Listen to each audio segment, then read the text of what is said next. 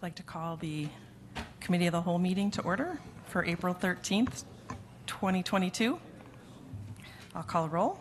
Council members Dixon? Here. Good? Here. Martinez? Here. Powell? Here. Rauschenberger? Here. Shaw? Here. Steffen? Thorne? Here. Mayor Captain. The absence of Mayor Captain, I'll take a motion for Mayor Pro Tem.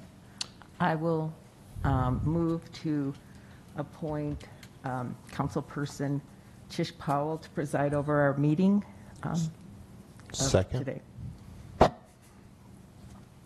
Any discussion? Council members Dixon? Yes. Good? Yes. Martinez? Yes. Powell? Yes. Rauschenberger? Yes. Shaw? Yes. Thorne? Yes. Motion carries.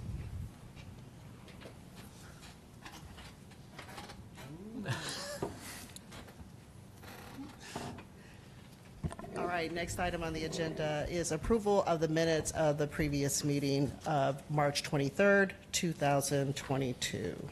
Move for approval. Second. Motion is made and seconded. Any corrections or additions? Hearing none, will the clerk please call the roll? Council members Dixon? Yes. Good? Yes. Martinez? Yes. Rauschenberger? Yes. Shaw? Yes. Thorne? Yes. Mayor Pro Tem Powell. Councilmember Powell. Yes.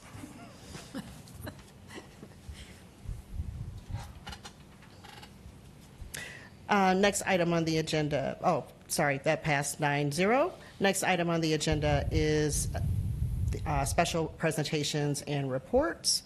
That's for the regular meeting.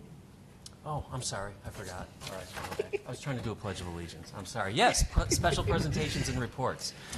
The first item this evening is Special Events Coordinator Kate O'Leary. She's going to be providing updated information relating to the alcohol vendor proposals that would have been submitted to the city since her last discussion with the City Council and the public upon whether the city should be conducting the Nightmare on Chicago Street event this fall. Welcome back, Ms. O'Leary. How are you? Thank you. I'm good, thank you. Thank you for having me back. Well, good evening, everybody. When we last spoke, I had presented the special event season for 2022, which had included the Nightmare on Chicago Street event that takes place in October. We had discussed several key factors that would impact the planning and execution of Nightmare on Chicago Street, and we were waiting on the last pieces of information to make a final recommendation, which I have for you now. We received more responses to the Downtown Neighborhood Association survey, bringing the total to 51 responses. Of these, 30 businesses are food, drink, retail, or customer service-based businesses that are directly impacted by the event. Of those businesses, 9 would be closed or unsure of their statuses at this time, while 21 businesses would be open in some capacity on the night of the event. The request for proposals for gate and ticket operations and beer vending services closed on March 25th. We had 1 response for the gate ticket operations and 2 responses for the beer vending services. The vendor for gate and ticket operations is a returning vendor who has been involved in Nightmare on Chicago Street since 2018. The beer vendor responses were from 2 downtown Elgin businesses. Neither business has specific festival event experience of this magnitude, but both businesses have employees or partner companies that have participated in festivals in the past. City staff also reached out to an outside beer vendor that does have festival experience for an estimate of what it would cost to outsource the beer vending for this event. While final numbers would need to be determined, cost to the city is estimated at $35,000 to $40,000, with a possible return of $70,000 to $80,000. This would help the city recoup some costs in the amount of about $35,000. While going with an outside vendor would remove the responsibility from a downtown Elgin business, beer sales at Nightmare on Chicago Street is one variable that would need to go smoothly to contribute to the success of the event, and both businesses who did submit a proposal would still be eligible to sell liquor at the event from an outdoor booth. With this new information, as well as the obstacles that were introduced at the March 23rd council meeting, my professional recommendation would be to postpone Nightmare on Chicago Street for the 2022 year and rely on results of the upcoming market study to direct the special events path for 2023. Staff would then begin the planning process at the end of 2022 and start booking vendors and making preparations in January and February of 2023. At an estimated cost of $512,000, the risk of this event is too great to justify. With notoriously unpredictable weather in October, which is an enormous factor in event attendance, along with the unpredictability of a future COVID-19 spike that could potentially require us to cancel the event entirely, the likelihood of the city recouping a majority of the expense is low. To my knowledge, no single event in the history of my department has cost $500,000, and the possibility must be considered that this event could be a total loss. Furthermore, the expectation of Nightmare on Chicago Street is such that any shortcomings would sacrifice the quality and tarnish the brand that has been 9 years in the making. The rising material costs, supply chain disruption, labor and volunteer shortage, and difficulty in securing rentals are further issues that hinder the effort in creating the production that is Nightmare on Chicago Street. However, if council wishes to move forward with Nightmare on Chicago Street at the estimated cost of $512,000, staff and volunteers will work to create an event experience that reflects the creative spirit and passion that event-goers have come to expect. This event is well loved by the artists who stand behind it, and I have no doubt in my mind that the teams of people who are responsible for making it what it is will do their utmost to carry it to fruition. There are many benefits to hosting this event, but the elements that are outside of our control that all have to go perfectly in order for this to be a success are numerous. Ultimately, the driving factor behind this recommendation is the level of risk associated with the cost and success of this event and what level of risk the council is comfortable with. At this time, I would ask you to consider the options and please direct myself and staff with your decision regarding Nightmare on Chicago Street.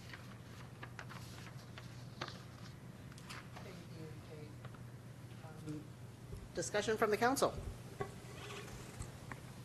Councilman Good. Thank you for the update. I guess there was something I've been processing all this information over the past, month or so. One thing that I'm interested in is I know in past years, volunteer base was generated by a downtown business. So if you could just refresh my memory, what was the cost? Because I believe that's not going to be a factor this year. If it were to go forward, we would have to hire out that crew. Yeah, I'm sorry, what the cost of the volunteer, well, I've budgeted in that $512,000. There's several different areas that we require volunteers. A lot of it comes from the before the event even gets on the street. It's all of the building. It's the actor commitments that we get from Street Theater that goes through Judy Brownfield. It's all of the marketing that we kind of get pushed out. A lot of it comes through the special events department, but we rely on a lot on our partners to get the word out and share the news and keep people updated. And then there's the event day preparation where we have different volunteers come in that help set up the props or move the barricades, get things that aren't necessarily, like, I don't want to say skilled labor because every labor is a skill, but the props that Fred puts together very specifically starting now requires a lot of volunteer and a lot of time commitment versus the people that are coming in kind of at the in the month of October or the week of October that all goes up. So a lot of that budget that is set aside for the volunteers that we would be replacing is for the people that would be starting now to get the event off the ground. Okay. What I'm trying to determine is this value that was added from the previous business who had taken that under their, their responsibilities. I know this year the expenses are much higher, but I'm also trying to determine what that value was that was being brought by an organization, because we know, momentum is not the same as it was, Yeah. and volunteers is probably the hardest area to regain that momentum. Yeah. So my concern, if this were to go forward, is that this cost this year doesn't become the new norm, but that we're determining the value of that volunteer base that was in existence. And so, again, if we were to go forward with it, that we're laying it out that, hey, this is, special circumstances.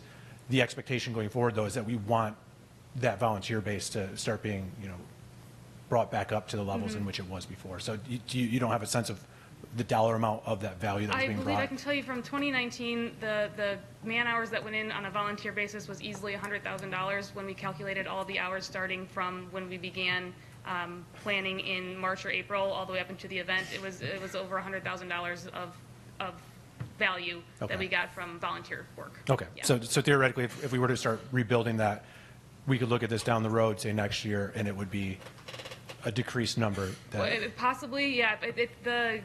The commitment that we get from volunteers, everyone, we appreciate it so much, but circumstances change on such a quick basis that the people who are committing now, their circumstances change in October, and so having a paid aspect where they are committing and they're saying I'm going to be there and they will show up because there's a monetary value attached to it, it puts a little bit more security on the event versus the people who are want to do it, love to paint, love to build, but just have a few more obstacles that pop up that they're not expecting. So it's something we would need to consider if we're going to continue, if this is the way we move forward and this is the model that we follow, that we're securing labor at this cost. Is this the model that we're going to go with, or are we going to try and rely on the volunteers again moving forward?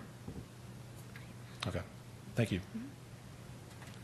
Any other discussion from the council? Councilman Thorne. Thank you. I don't know what to call you tonight. Thank you. Queen Tish would be fine. Yeah, that was my next comment. Thank you, Kate, for the update. I was a little surprised at your recommendation. However, I've had a very surprising 2 weeks since our last meeting, and I've had about over 50 people reach out to me asking me not to vote for it, and only 5 that wanted it, out of all the people I know that went out of their way to just reach out. And of course, the 5 were right away, and I was defending it, and then I've been listening to people over and over and over since, with many of these situations that you brought up. And one of them is, of course, even with the study that you brought up 2 weeks ago, is the fact that we're going to raise the gate price. And that's an unknown how that would be accepted, although everything costs more, but people have less. I just want to compliment you on your due diligence and the fact that you're looking at this wholeheartedly for the city, because I know you love it, and I know you really like doing it. But your recommendation is obviously shows your commitment to all of us. And I compliment you on that. I'll listen to a few other comrades, but that's the route that I'll be leaning for looking at 2023. Thank you. Any Thank other you. comments?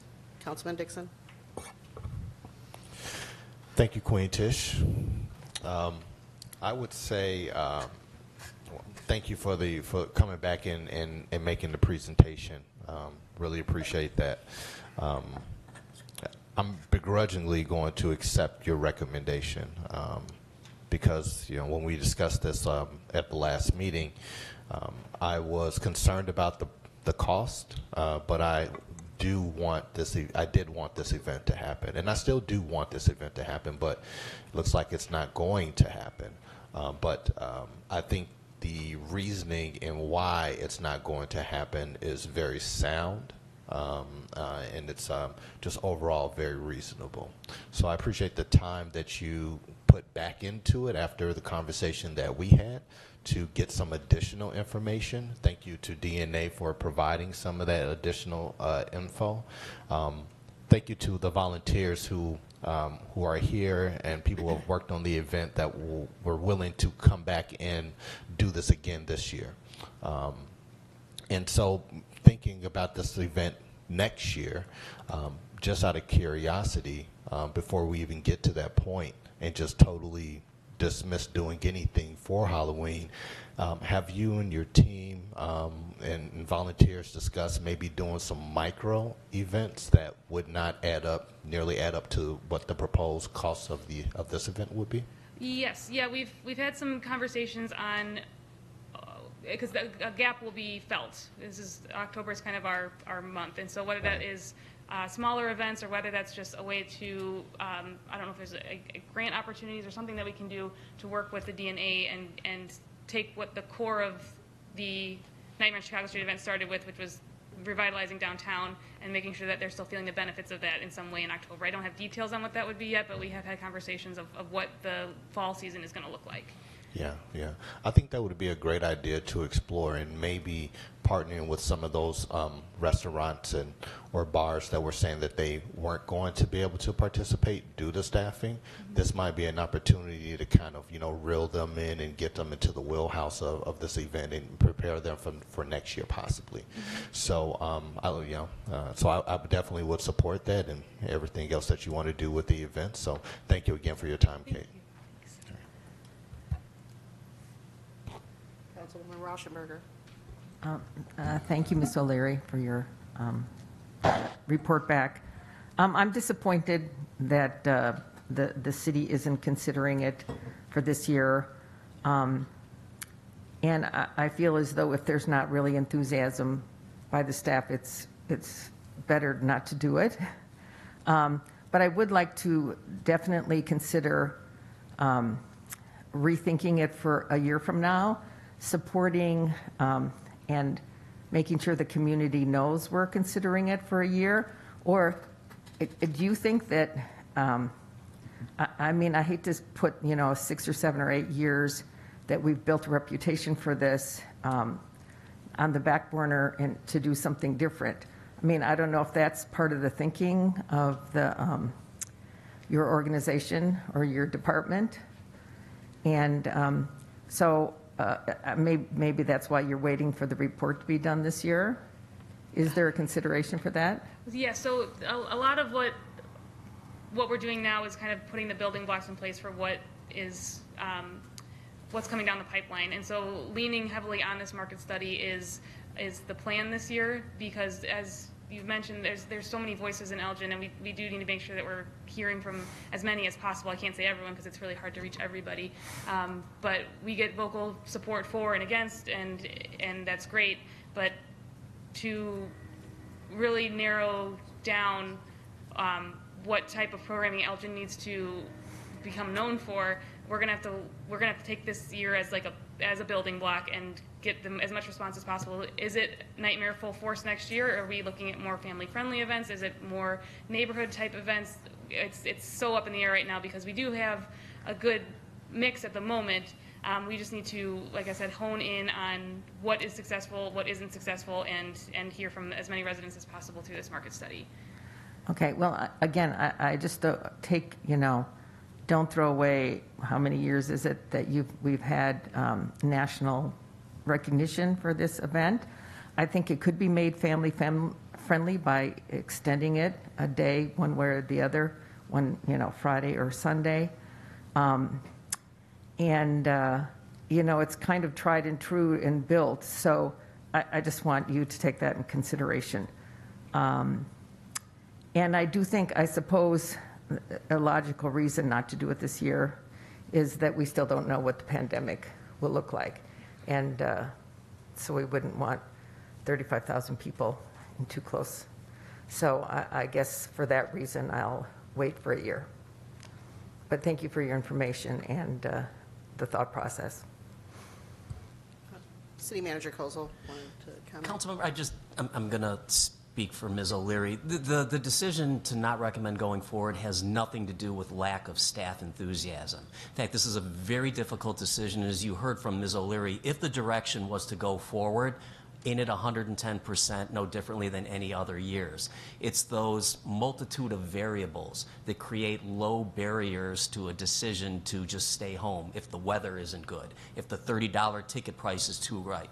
That in conjunction with the highest cost that we've ever seen, we see risk in doing that. But there is no intent to walk away from Nightmare on Chicago Street. The intent is to continue going ahead and ensuring that the product that we've developed over the next 9 years continues with that same sterling reputation, and that's what the plan is with the market study and the additional work we'll be conducting this year. But we had those same risks. We had the same risks in the past.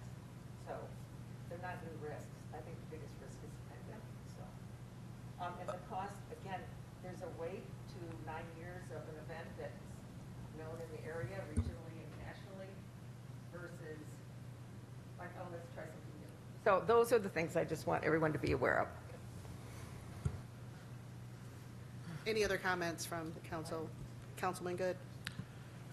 So I guess I kind of had a different experience. I think I started last meeting, laying out my experience working in food service, and my big concern was that the operators in the downtown are largely new in this space, and a lot of them weren't around when Nightmare was here. So my big concern was that experience wouldn't live up to the production side of it. And that's just a perspective. It's not like that's what I'm putting my money on. since then, I've talked to a lot of people, and I know that I live in the downtown, so I have a bias. Pretty much everybody I come across is like, we want it, we want it, we want it, we want it. So I guess before I get into a little bit more, one specific question I do have is for the event insurance, what does that look like in the case of a cancellation, whether it be, would it cover weather and pandemic-related protocol? So unfortunately, the way I understand it when speaking to Kelly Wasilewski is that we can't get an actual quote for an insurance policy for this type of event until 2 months out from the event. So I took the information that we got from the 2019 policy, which unfortunately did not cover. I mean, we didn't have a pandemic, which is great, but they didn't have any pandemic language in there. The weather coverage is for a very specific amount of time. The policy that we got in 2019 was for 6 p.m. to 10 p.m. It costs about $5,500 roughly for certain metrics to be met. So as long as there was an inch or more of rain in that 4-hour period or 45-mile-per-hour winds in that window, that was what would cover the event. For up to, I believe, for $260,000 was the coverage there. If we had gone with the $528,000 policy, it was $10,810 to get that same amount of coverage for that amount of money. Thank you. And so I guess some of the information that I obtained that gave me new perspective was provided from some of the folks in the audience. So I don't know if DNA, if you had any new information that would, okay. And if it's not necessary, then that's fine. We all got the results that you provided from the additional responses. I guess all I want to say is that, the momentum is a concern, that this event generated a lot of momentum, and when you look around to other communities, they're having large-scale events. Some of the information that was provided to me today was from people who are in that industry. I know food service, I don't know events, but they're busy. They're back up to the levels that they were. So I guess that's something for us to be aware of, is that I know we're looking at this with cautious eyes, and I think that's a wise thing to do because this is, the public's money. But we're getting information from people who are in the downtown saying that they want it. We've got the production committee saying that they're ready to go, that they want to do it. And we were already looking at, we're going to be losing a good chunk of money. That's what we were estimating. But we do have this, I guess, rare out if the insurance criteria was met. And I personally would be willing to take that gamble because of the folks who made this event possible and had put this on the map. Because, again, we look at the number of what it's going to cost and what we'll get in return from ticket sales, but the velocity of money that flies through the downtown on that night and leading up to it is much more significant than what we can capture and present to council. So I just wanted to, I guess, provide that perspective to everybody up here. It's not a great set of variables we're looking at, but we all are also looking at the signature event of Elgin. And I guess my bias, being in the downtown, I would be sad to not see it happen. So yeah, that's, I guess, all I have to say on that, unless anybody from the audience, I'd welcome you up if you wanted to share some of your compelling information that you share with me. Are there any more comments from the council? Any comments from the audience?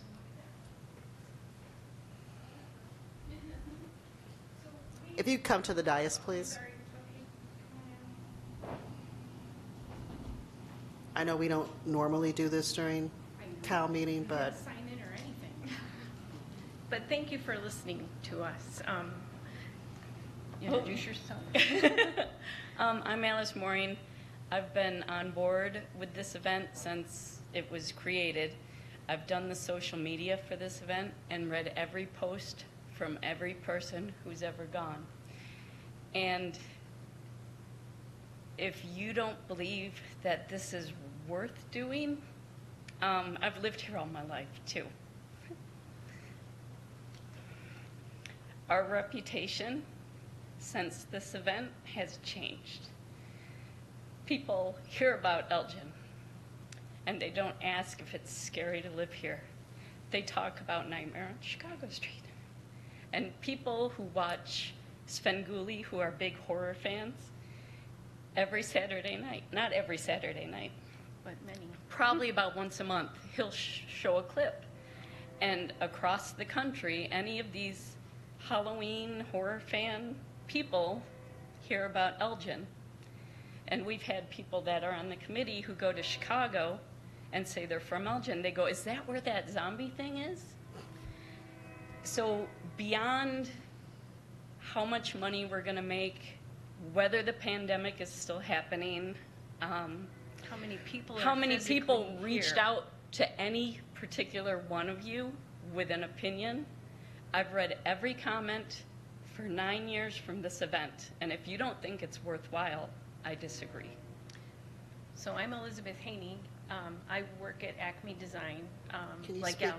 into the mic a little My more? name is Elizabeth Haney. I work at Acme Design. I've been on this since the beginning, too. We both live and work in Elgin. And like Alice, I've read all those comments, and I have experienced traveling and hearing people being at conventions and things. I recently applied for a professional tag for trade show things, and the man telephoned me to personally tell me that it was approved, but also because he's a huge Svengoolie fan, and he recognized Elgin, and he was in New Orleans for this professional organization. People all over the country are seeing our city and thinking how beautiful and how fun and how cool and how wonderful it is. And there's a lot of goodwill to be had there. Also, though, professionally, Acme does a lot of work with trade shows and experiential marketing events and corporate events and things where we're creating props and things that go displays for these events. And overwhelmingly, the evidence is that there is a drive for people to return to in-person events. I too came here tonight wearing a mask. I am very, very, very, very careful, and I am uncomfortable still being in crowds. And I completely agree that this is an unknown time. But the American Association of Osteopathic Surgeons just had a convention at McCormick Place.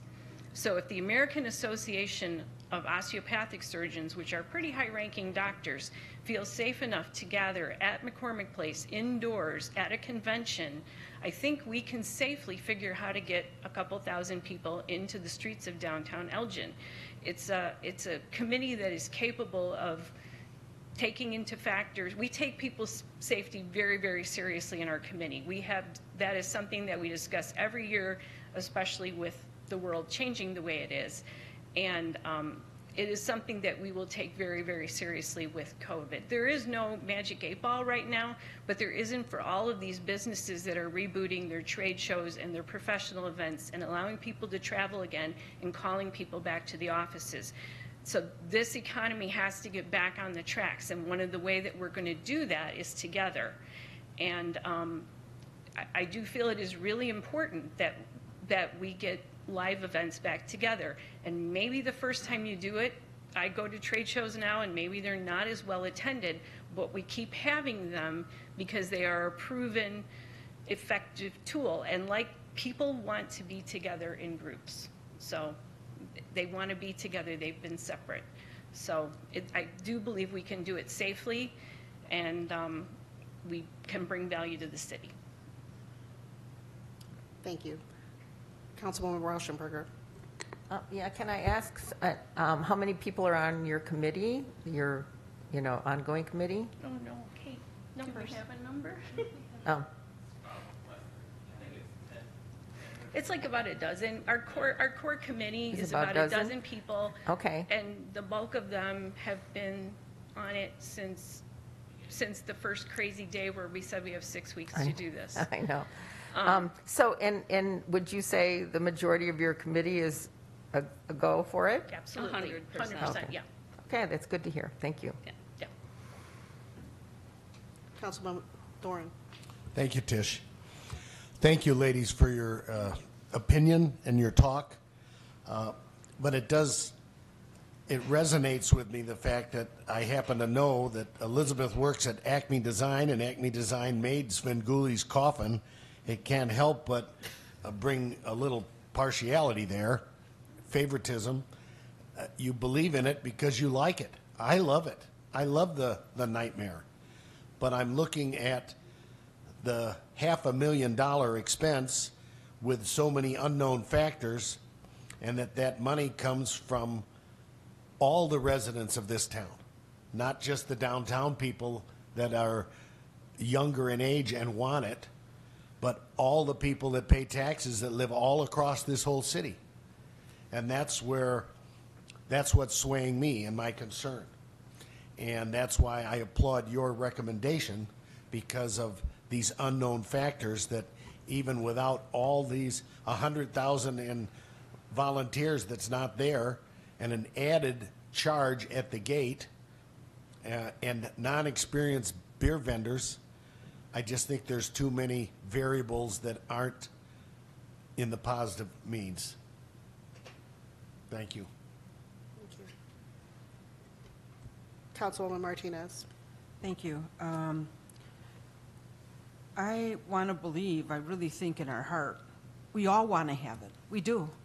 But we have to look at the big picture. A lot of contracts that would probably be happening, they should have happened back like in January, okay?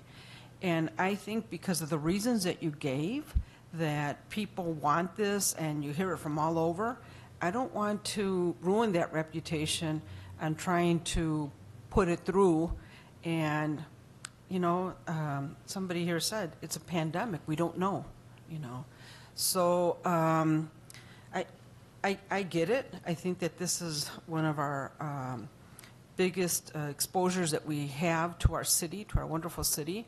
But I think we owe it to the rest of Elgin who will be paying for this.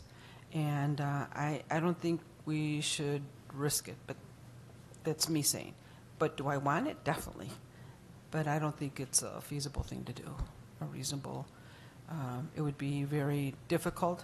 I think that, you know, we've never had to bring up the price that it's going to be. This is the first time. And then I don't want to shortchange anybody. So that's how I feel. Thank you. Councilman Dixon. Thank you. Help me understand this. So you lead the committee of the dozen people, correct? I mean, unfortunately, as I am not with it since its infancy, I rely on them a lot for where it started and where we're at now. But yes, as the city representative in the committee, I am at the top of as far as what gets delegated. Okay. And so did the committee recommend to you to go forward, but the city just recommended differently? Is that how this? So the committee largely positive. There's one member of the committee that is pulling back that agrees with the recommendation to hold off for a year. He's very fiscally minded, and so that's kind of anticipated that he's recommending to go hold off. The love that the committee has for this event is so deep and so apparent, and it is, like I said, if I had 10 Freds and I had 10 Elizabeths and 10 Alices, this would be it'd be a piece of cake, pandemic aside and cost aside. So my concern with moving forward is not with the committee or with their abilities in any way. It's just simply the cost of the event that has increased so much and the uncertain factors. Weather is always a concern, but when the event is usually $300,000, the loss is much smaller usually that we're risking versus, you know, a potential $200,000 loss if we manage to sell the amount of tickets we're hoping to sell. So it is, as you mentioned, Councilwoman Martinez, that it is a passion, and it is. I cannot overstate how loved it is. It's just, is this the year for it, is the question. Okay. Yeah, I don't think that there would be any shortage of people at the event. That's not a factor to me. It probably would actually be one of the most well-attended events because I think people are ready to get out and are ready to congregate. So that's not really a factor in all of this to me. It's more pointing at the things that you pointed out, being, you know, COVID and then the weather and having spent that type of money and then weather be a factor and, you know, all of that kind of stuff. So I totally understand that. So I mean, again, I say to everyone, I absolutely want this to happen. But if staff is recommended against it, and I always don't agree with staff on everything that's recommended, but this actually seems reasonable. although in my heart I want it to happen. And next year we will make sure that this happens, pending, nothing crazy happening in the world, but but thank you again, and I appreciate it, and I hear your passion, so thank you for your words and for the time that you've given to this. So, all right, thank you. That's all. I know several of you have had a chance to speak, and I wanted to say a couple of words, and I will come back to you all, and then we probably need to wrap this up. As anyone here knows, this is one of my favorite events in Elgin, and for all of the reasons that people have stated, that it has put us on the map in a very positive way. People come here, they see Elgin very differently, they have a good time. Our downtown businesses benefit from this event, and considering everything that has gone on in the past 2 years with the pandemic, they need that. And I think our community needs that. In my day job, I work with other municipalities around the region, and they are actively bringing back their special events this year, and they are looking forward to it. Their residents are looking forward to it. Their sponsors are looking forward to it. Yes, understanding that it is a risk, but I think the fact that it is outside does help us in that manner. I kind of look at this a little bit differently in terms of when we talk about, we're talking about cost. I've heard that a couple of times. I look at that additional potential cost as an investment back in our community.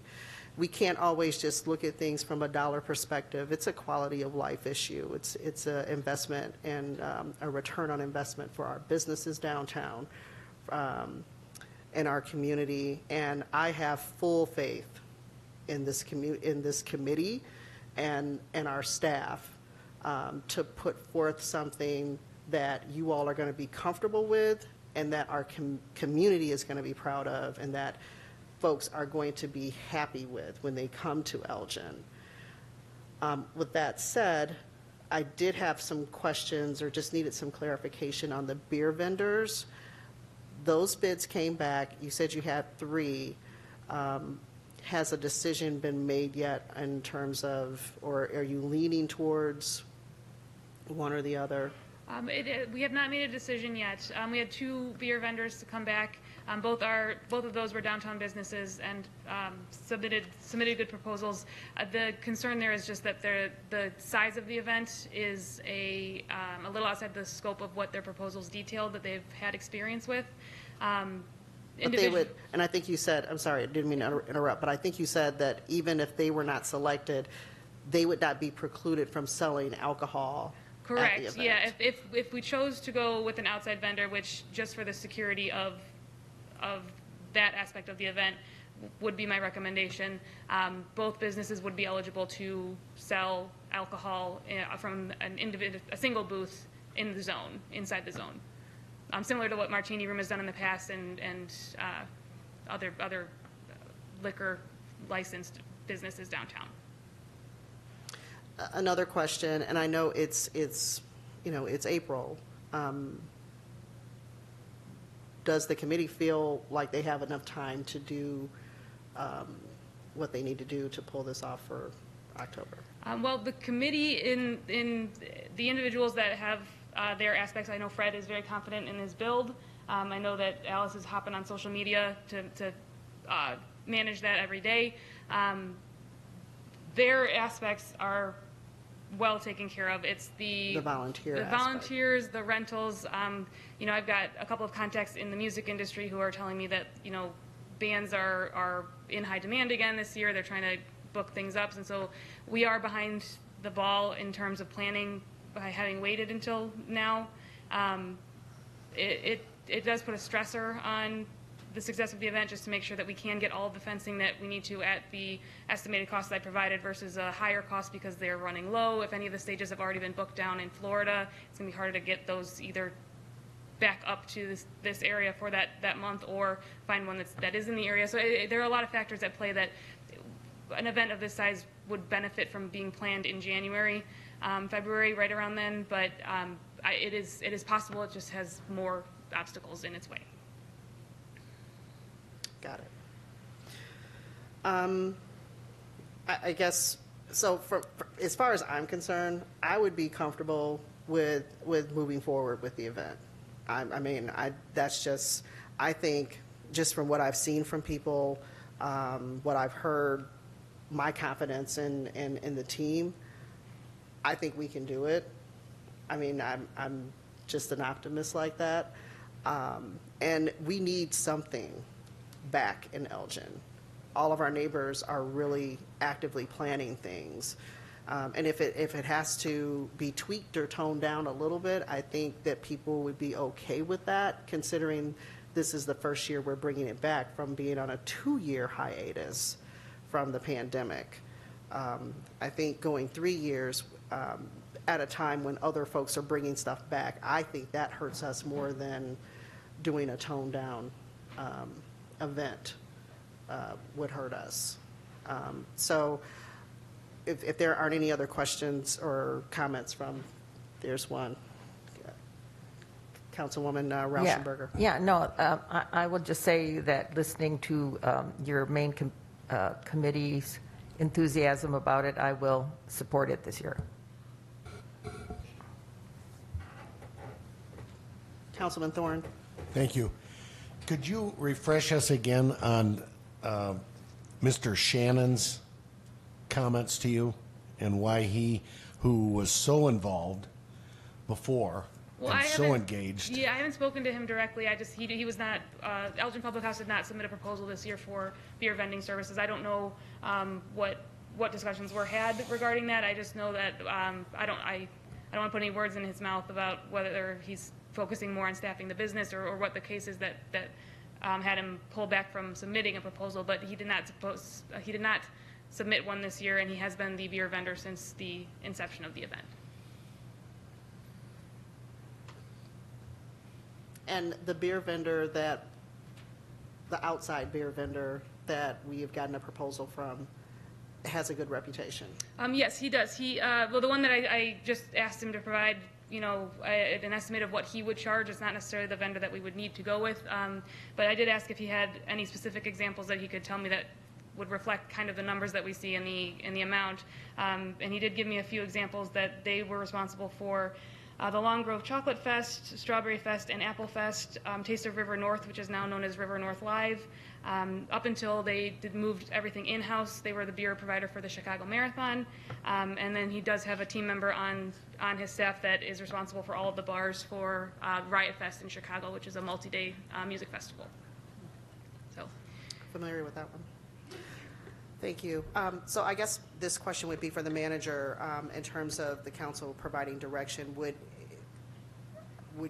because there's a lot of different comments I've heard up here. We probably should take maybe a roll call vote, and then and the other things I think that staff would need direction on. If the direction is to move forward, is there would it be appropriate for us to set a not to exceed budget?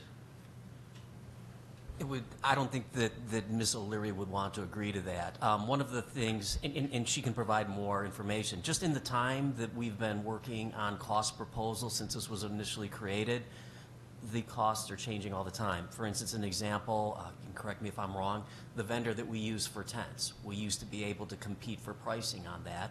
That market has changed so that there is one vendor who has now bought out all of its competitors, and the pricing is going up that same. So we could look for a not to exceed number, but I wouldn't want to cap it if it meant having to go for a less than capable vendor or what we needed to make a successful event. Can't we just buy our own tents from Amazon? Just saying.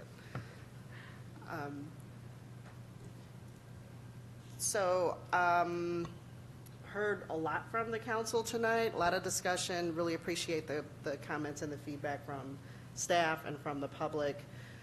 Is there a motion from the board? I move to support the Nightmare on Chicago Street for this year, 2020. Is there a second? Second. Motion has been made and second. Any other discussion? Clerk, please call the roll. Councilmembers Dixon, No. Good, Yes. Martinez, No. Rauschenberger, Yes. Shaw, No. Thorne, No. Mayor Pro Tem Powell. Yes. Motion fails. We tried. What was the vote? 34? 4-3. Thank you, Ms. O'Leary. And again, as she has promised the council and the members of the public, this is not the end of Nightmare on Chicago Street. Work will immediately begin on the work that's necessary to bring this back with the same level of appreciation and success that we've been able to accomplish in the previous 9 years. We're going to see it again in some shape or form. Thank you, Kate. Thank you. And if I might add, since it'll be 3 years since we've had Nightmare, then I would love to see our city manager dressed up at Nightmare on Chicago Street when he Deal. comes back. Deal. Great. It won't take much effort. Oh, Exactly. bada bing. Next item on the agenda, initiatives and other items. City Manager Kozel. Thank you, Mayor. First item is item B, amendments to the 2021 budget consistent with the Illinois Municipal Budget Law. The city's annual budgets are prepared using revenue estimates and expender recommendations that are inherently speculative in nature. That's what makes budgets so impossible to predict with absolute and complete certainty. However, the Illinois law provides a mechanism so that when all expenditures and revenues have been accounted for in the previous year and the city council makes expenditures or other reductions that weren't originally contemplated with the adopted budget, the procedure that we have before us right now is to amend that 2020 or the previous year's budget to reflect the actual expenditures and expenses. The amendments required under the law require actual revenue or expenditure that exceeds what was in the budgeted to be documented. Under budget items are not normally amended. The most significant amendments have been previously reported to the city council, and as many of you probably are aware, the most significant is the pre-funding of the police and fire pensions in the amount of $6.8 million. That's not something that was contemplated with the adoption of the 2021 budget, but when revenue in excess of what was budgeted presented an opportunity to make that advance payment to keep the property tax levy flat, the council moved to approve that. That's just one example, and there's others that are detailed in the memo. Move for approval? Second. Motion has been made and seconded. Any questions or discussion from the council? Hearing none, will the clerk please call the roll? Councilmembers Dixon, Yes. Good, Yes. Martinez, Yes. Rauschenberger, Yes. Shaw, Yes. Thorne, Yes. Mayor Pro Tem Powell. Yes. Motion carries 9-0. Item C is a professional services agreement with Smith Group Incorporated for updating the Parks and Recreation Department's master plan and conducting a market assessment program for the sports complex. The 2011 Parks and Recreation Department master plan has served the city well, and many of the recommendations have been implemented over the past 11 years. Much has changed during that time, and an updated master plan will better guide the next decade of parks and recreation initiatives. With the planned market assessment for the sports complex having been shelved for the past 2 years during the pandemic conditions, completing that market assessment, it nicely dovetails with the adoption of an updated master plan. Both will be completed together to help inform those decisions. Move for approval? Second. Motion has been made and seconded. Any discussion from the council? Councilman Shaw. Just a couple, just one question for staff, just as a follow-up offline. I just would be curious to see like any recent studies that this organization has done for other communities, and maybe just like a sample of their work or something like that. And the reason I say that is I feel like we went with this vendor because they did the one in 2011. I'd just be kind of curious to see if they've had any recent examples with other communities and stuff like that. Sure. I will have Parks and Recreation Director Maria Campata talk to you, but you are correct in the sense the experience that Smith Group has with the city was influential in the decision because of that knowledge. You're correct. And Thank totally you. acknowledge that. That's fine. Yeah. Any other questions? Councilman Dixon. Thank you. For the city manager, does this also mean that we're going to have a public conversation about that plan in the near future too as well, and what parks to include or ideas and things of that nature? There will be an outreach component that will be part of the update to the comprehensive master plan. Okay. That's correct. Mhm. All right, thank you. Any other comments? Councilwoman Rauschenberger. Yes, thank you. I think it is a great idea at this moment also to conduct a market assessment of the sports complex. You know, other communities have built facilities all around us. What they thought maybe 10 or 15 years ago may not be as relevant today. So I think that's, before we spend the money on specific things, it would be great to have a market assessment for developing the sports complex. Thank you. Yeah, and that's exactly the purpose behind that assessment. Thank you. Great. Any other comments? Will the clerk please call the roll? Councilmembers Dixon, Yes. Good, Yes. Martinez, Yes. Rauschenberger, Yes. Shaw, Yes. Thorne, Yes. Mayor Pro Tem Powell. Yes, motion passes 9-0. 7-0. Sorry. Item D is an approval of the First Amendment agreement, First Amendment to the agreement with Pingree LLC regarding certain public improvements in the Highland Woods subdivision and Foy property. Council may recall from the last meeting, there's a couple instances in which developers started construction in subdivisions, and then the recession kicked in 2007, questioning the need to complete public improvements when houses weren't being constructed. In recognition of the changed market conditions, the city entered into agreements with developers that postponed the construction of certain public improvements until a certain number of building permits were issued. This is a similar instance in which the city provided such relief. At issue in this particular instance is a request to extend the sidewalk requirements for an additional 10 years to a 20-year term from the date of the original agreement. And this is, again, simply because there are areas in this development that have not yet seen permitting for the residences that are contemplated. Move for approval. Second. Motion has been made and second. Any comments from the council? Hearing none, will the clerk please call the roll? Councilmembers Dixon, Yes. Good, Yes. Martinez, Yes. Rauschenberger, Yes. Shaw, Yes. Thorne, Yes. Mayor Pro Tem Powell. Yes, motion carries 7-0. Item E is a design and construction engineering services agreement with Fair Graham and Associates for the 2022 parking lot and alley maintenance program.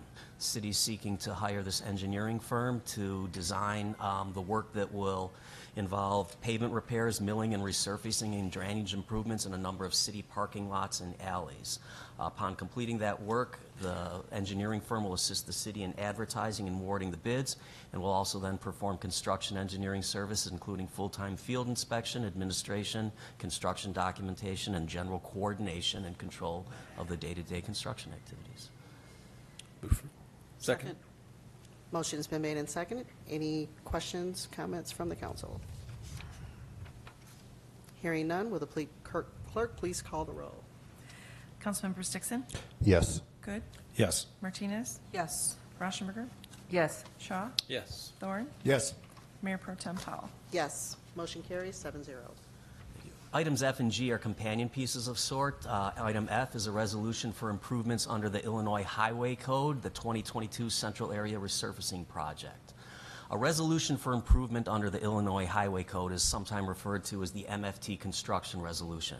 This resolution identifies the city's plans for allocating its motor fuel tax funds towards construction improvements in the current year.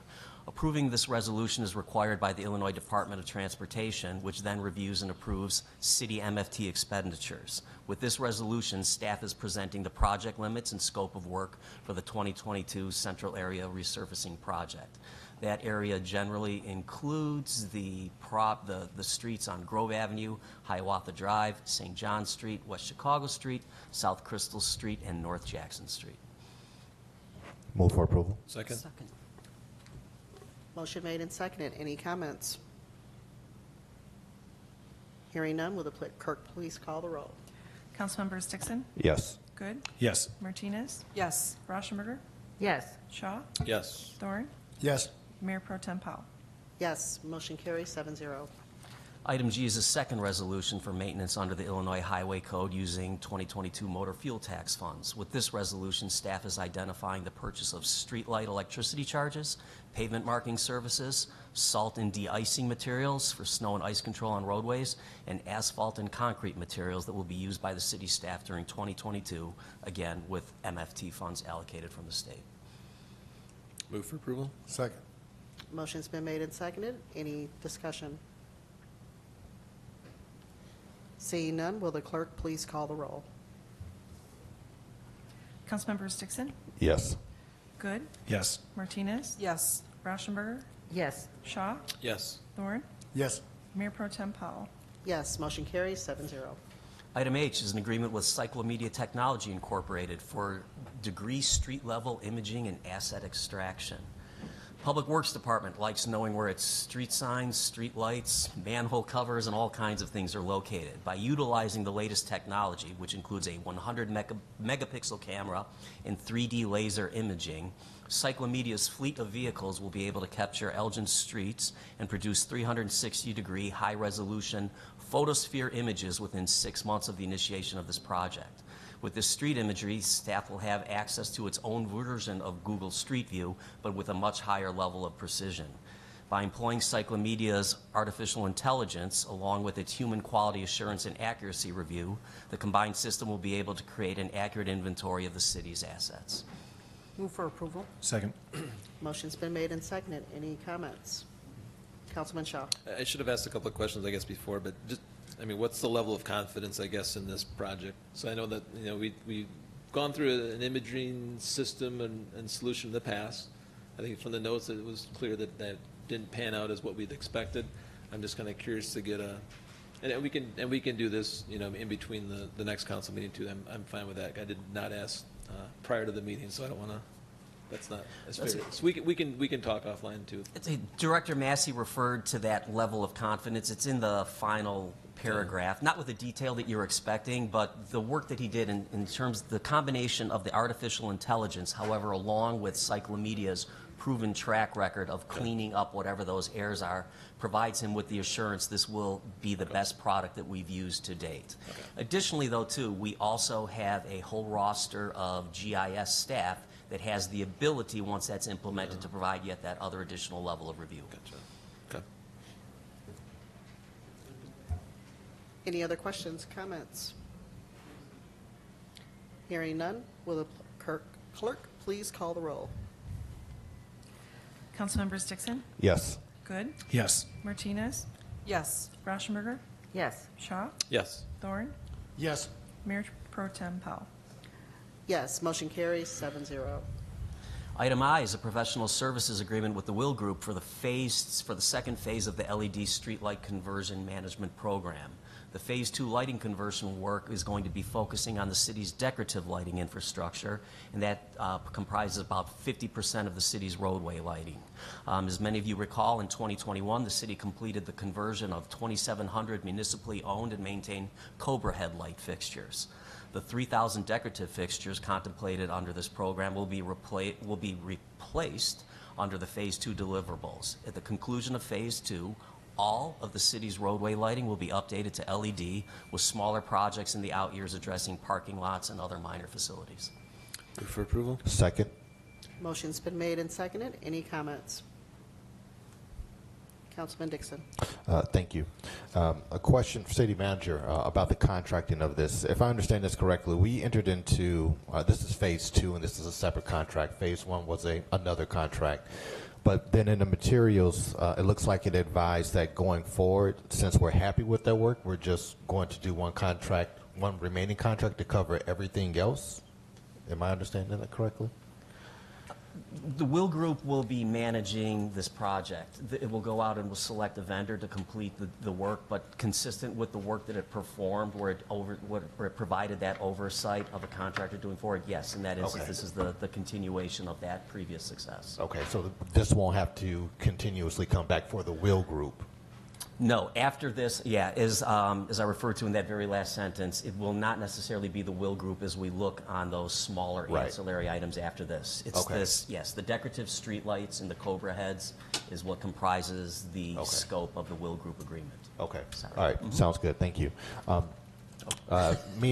Myself and a few of my colleagues, we visited the Will Group last year to see their production, and it was just a well-run organization. They really do a fabulous job, and we enjoyed ourselves. So, thank you. And here you are, right, Johnny? But yeah, so it's a great contract. It's a minority firm, black-owned firm, and we're really happy and excited to continue to be able to do business with them. So, thank you. And I see Mr. Pubens at the dais. Always at the ready. Do you have any comments? Anything you want to add? I'm just here to answer questions, and Manager Kozel took that last one very well, so I don't really have anything to add, but if there are other questions. He'll tell me something otherwise, not in public, so.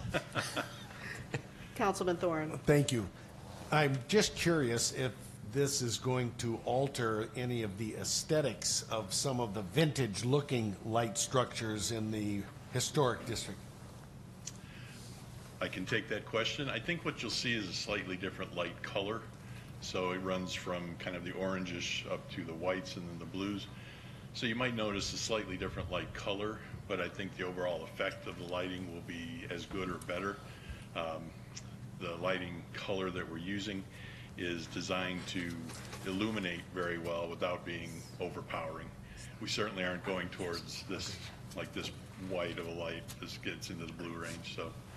But I think you'll be pleased with the results. Good deal. Thank you. You're very welcome. Councilman Good. Throughout this process, I'm wondering if there's going to be an opportunity, you know, I live in the downtown and I hear from apartment dwellers down there, you know, some of the light will shoot up from these poles. Is there going to be an opportunity to put a hood on top of these, perhaps? There certainly will. We'll be including shielding specifications in our contract. We don't have them selected yet, the exact types, but it'll probably be in the form of either a bulb design or just physical shields that will block uplighting is really what we're concerned about. Our goal is to get light on the sidewalks and lights on the pavement. We've been using the International Dark Sky Association model as a guide. We don't have specific light reduction standards that we're requiring to be met, but our first goal is providing safety to pedestrians and to motorists, because this is street lighting. But then a secondary goal is to minimize light spillover or light pollution. Excellent. Thank you. You're welcome. Unless you want light shining up in your window, we can figure that out too. It'd be nice, yeah, Okay. a sidewalk would be nice. Any other discussion or questions? Seeing none, will the clerk please call the roll? Councilmembers Dixon, Yes. Good, Yes. Martinez, Yes. Rauschenberger, Yes. Shaw, Yes. Thorne, Yes. Mayor Pro Tem Powell. Yes, motion carries 7-0.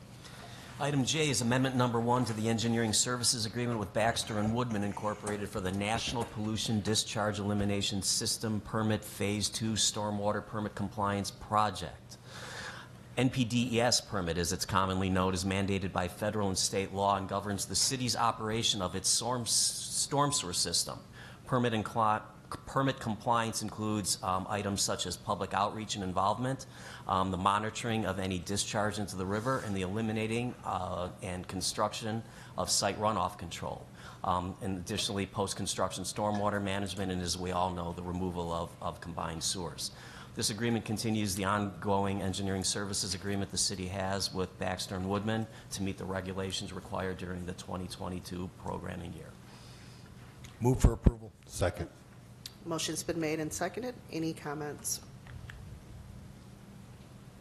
Hearing none, will the clerk please call the roll? Councilmembers Dixon, Yes. Good, Yes. Martinez, Yes. Rauschenberger, Yes. Shaw, Yes. Thorne, Yes. Mayor Pro Tem Powell. Yes, motion carries 7-0. Item K is change order number 1 and final for the Leo Nelson Riverside Water Treatment Plant Aeration Piping Replacement Project. As part of this project, the city was required to create a shower facility in the event that employees came in contact with the chemicals that are used for the treatment of water. The original design of that shower, when it was determined that piping providing the water to that shower was not in a feasible location, a new location was identified. That work wasn't contemplated as part of the original bid. This is the approval for the $8,500 in additional costs necessary to ideally situate the shower facility. Move for approval. Second. Motion made and seconded. Any comments, discussion from the council? Hearing none, will the clerk please call the roll? Councilmembers Dixon, Yes. Good, Yes. Martinez, Yes. Rauschenberger, Yes. Shaw, Yes. Thorne, Yes. Mayor Pro Tem Powell. Yes. Motion carries 7-0. We have a number of items on our regular agenda. I would entertain a motion for us to adjourn to the regular meeting. So moved. Second. Motion made and seconded. All in favor? Please call the roll. Thank you, clerk. Councilmembers Dixon, Yes. Good, Yes. Martinez, Yes. Rauschenberger, Yes. Shaw, Yes. Thorne, Yes. Mayor Pro Tem Powell. Yes, we will reconvene the regular meeting at 7:20.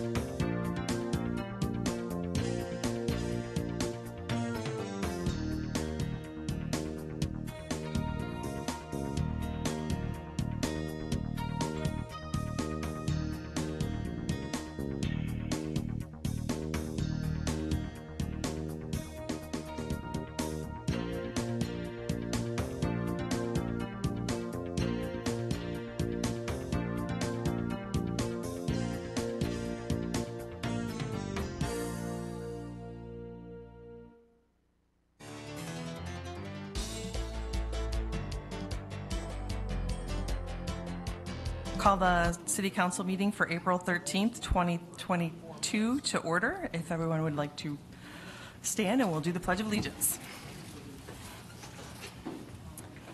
I pledge allegiance to the flag of the United States of America and to the republic for which it stands, one nation, under God, indivisible, with liberty and justice for all. I'll call the roll.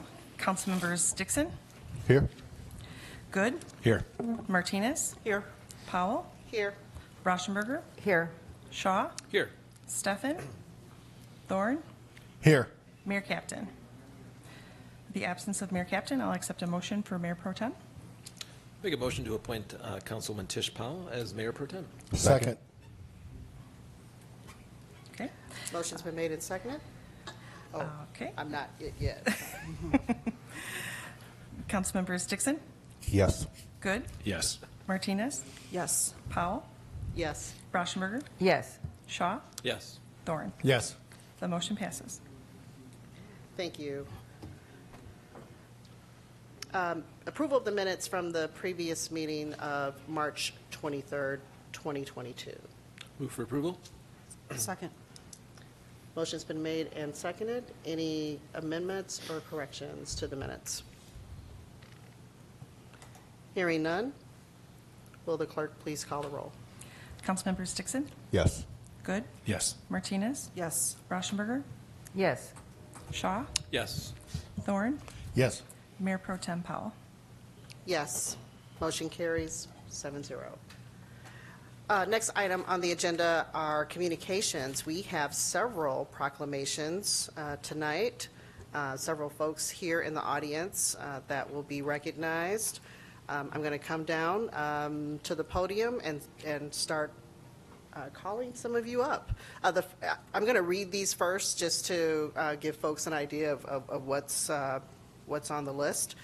We have the Long Red Line, 10th anniversary.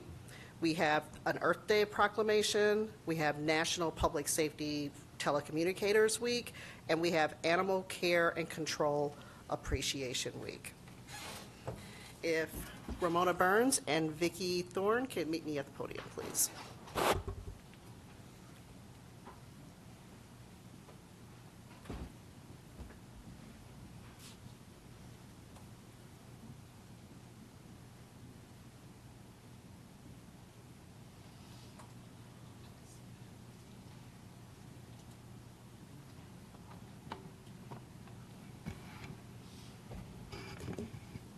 So the Long Red Line 10-year anniversary is Elgin's expression of 1 billion rising. It's the global upsurge of women and their allies in resistance to rape and all forms of interpersonal violence.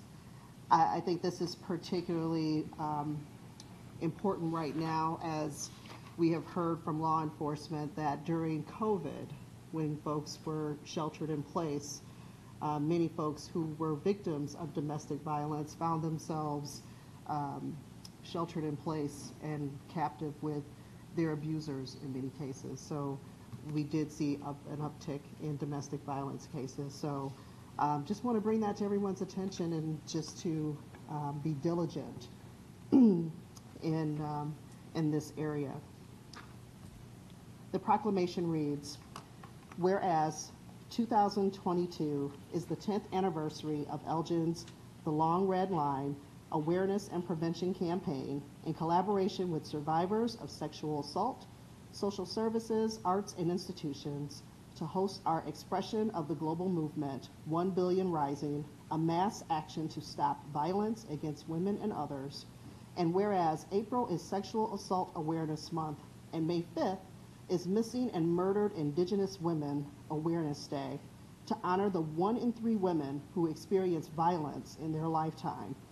Recognize that these numbers increase exponentially for Black, Indigenous, Latina, Asian, transgender, two-spirit, and gender-fluid women.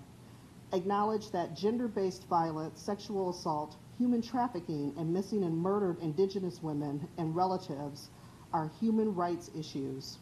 which our community must work together to address through improved data collection, prevention, public awareness, and education.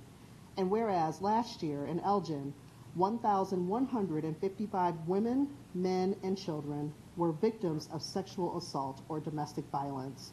Last year in Illinois, 267 human trafficking cases were identified, and in North America, including Illinois urban areas, 4,293 Indigenous women, children, and relatives were reported as missing, murdered, or trafficked. And whereas Elgin has long remained committed to nonviolence and violence prevention education to ensure a safe and vibrant community for all women, groups, and cultures, free from sexual assault, discrimination, homophobia, racism, human trafficking, violence, and exploitation. And whereas we acknowledge, honor, and celebrate the healing, courage, and wisdom of survivors of sexual assault and other forms of exploitation. Now, therefore, I, Tish Powell, on behalf of Mayor David Captain of the City of Elgin, Illinois, do hereby proclaim and declare that April 1st through May 5th, 2022 shall be known as the Long Red Line Sexual Assault and Exploitation Awareness Weeks, and urge all citizens to support and honor their survivors, victims, and families of gender-based violence, human trafficking, rape, and exploitation.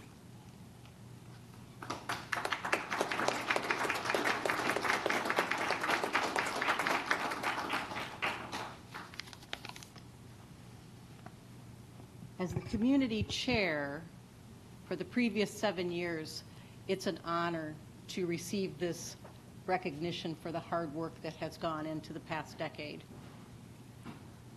And we're continuing to bring awareness as to just how endemic violence against women is in our communities. We're not stopping May 5th. I publicly broke my silence of 40 years at the very first 1 Billion Rising event. And it was a very empowering moment for me in that it helped me reclaim my voice by speaking truth. It helped me see that my story, my voice, could be a benefit to others who are tending and mending their own trauma. And what I found is every year that I speak, I am the right voice for at least one someone to step on the path of healing. This year, my gratitude to Ramona Burns for stepping in to chair this year's event and expanding our awareness about human trafficking and missing and murdered Indigenous women and relatives.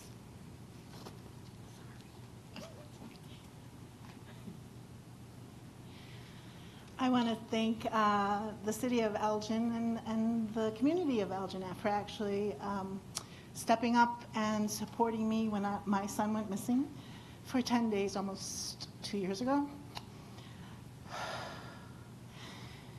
Obviously, this is a very sensitive area for me to speak, so please bear with my hesitation in speaking. My hope was that my sister and my niece would be able to attend here so that they could speak from firsthand experience on what that was like. Fortunately, our story had a good ending, which unfortunately is rare among these instances. Excuse me.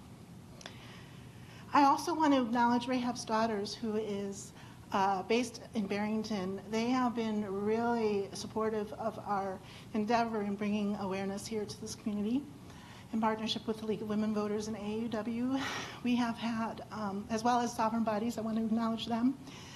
And actually, as the community and all the resources that we have here, which is what this month for us in the Long Red Line, coming out on this side of COVID, kind of dusting off these relationships that we've had with the Crisis Center, with ECC, and all of the numerous partners that we've had throughout the years. So I just wanted to give show my appreciation. We had over 200 people show up from across the world. I believe it was the power of prayer that brought my son back. And people from Elgin, this was out of state, they showed up. So I think that's really what it's about, is showing up. So thank you.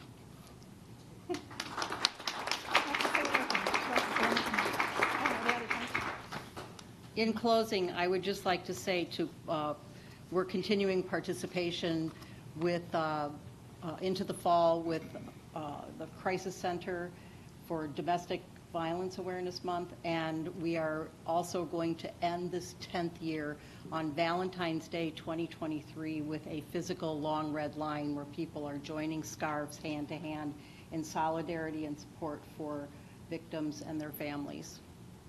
That's all. Thank you.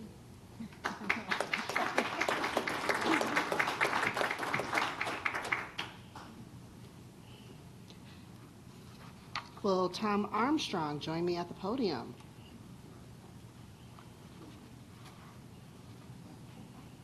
Tom will be accepting the proclamation on behalf of the Sustainability Commission for the City of Elgin. And the proclamation reads, whereas the first Earth Day was celebrated on April 22nd, 1970, with the goal of inspiring environmental awareness and encouraging the conservation, protection, and appreciation of our nation's natural resources. And whereas the celebration of this day marks an annual review of the commitment to the principles of the first Earth Day and makes a renewed commitment to environmental stewardship and to the implementation of sustainability efforts. And whereas the global community now faces extraordinary challenges such as environmental degradation, global health issues, climate change, food and water shortages, and whereas a green economy can be achieved on the individual level through education, public policy, and consumer activism campaigns, and it is understood that the citizens of the global community must step forward and take action to create positive environmental change to combat the aforementioned global challenges. And whereas the City of Elgin celebrates Earth Day by extending it to the month of April in recognition of the commitment to environmental stewardship, and the City of Elgin residents are encouraged to implement practices designed to preserve and protect our environment and shape the future of our environmental security. Now, therefore, I, Tish Powell, on behalf of Mayor David Captain of the City of Elgin, do hereby proclaim the month of April 2022 as Earth Month and urge all citizens to be mindful of laws which protect our environment and join in efforts to preserve the beauty and diversity of our planet Earth and the City of Elgin.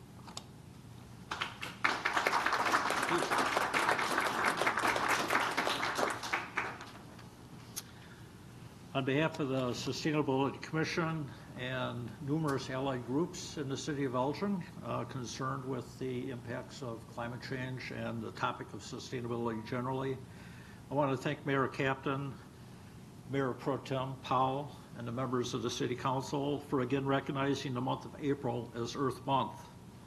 You have shown great leadership in budgeting to hire a sustainability analyst, to establish a baseline greenhouse gas inventory, to light our streets with LED lamps, to expand the tree planting program, and to endorse the Chicago Regional Climate Action Plan, plus offering community solar and other solar programming to the residents and businesses of Elgin.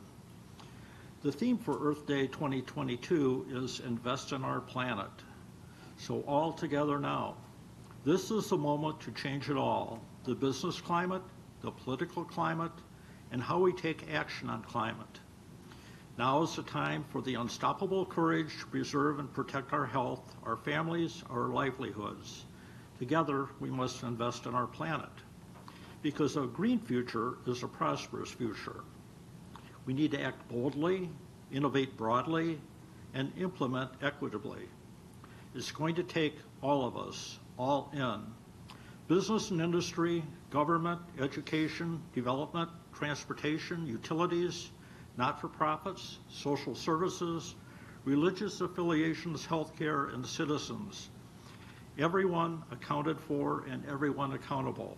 A partnership for the planet. And while there is still time to solve the climate crisis, time to choose both a prosperous and sustainable future, and time to restore nature and build a healthy planet for our children and their children, time is short. As we approach the 52nd Earth Day on April 22nd, let us be mindful that every day should be Earth Day and every month Earth Month. So let us, as a community, be all in to invest in our planet. Thank you.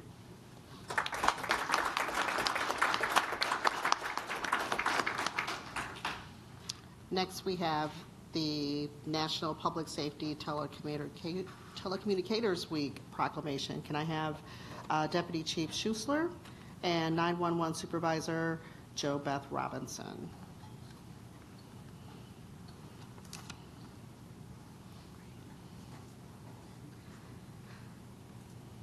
Whereas each day, thousands of Americans dial 911 for help in emergencies, and the men and women who answer these calls for help, gathering essential information and dispatching the appropriate assistance, can often make the difference between life and death for persons in need.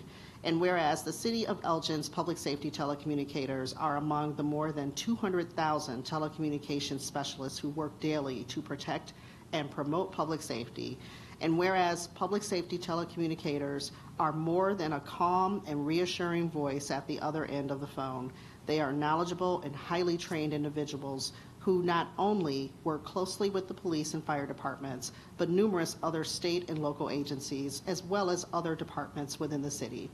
And whereas, because emergencies can strike at any time, we rely on the vigilance and the preparedness of these individuals 24 hours a day, 365 days a year.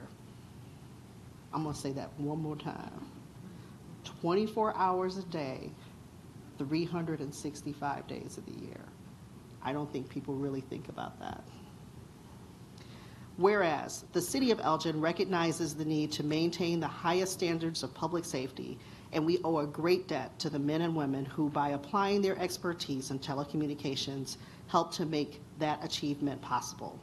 Now, therefore, I, Tish Powell, on behalf of Mayor David Captain, Mayor of the City of Elgin, Illinois, on behalf of the entire City Council and staff, do hereby proclaim April 10th through April 16th, 2022 as National Public Safety Telecommunicators Week, and we acknowledge that a debt of appreciation and extend a heartfelt thank you to each of them.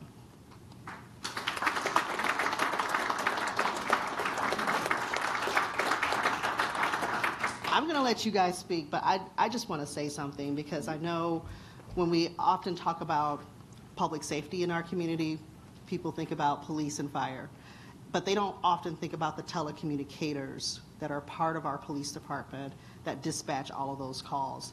They have a very stressful job, and I know that the turnover for these positions a lot of times is pretty high. So we really appreciate the work that you all do.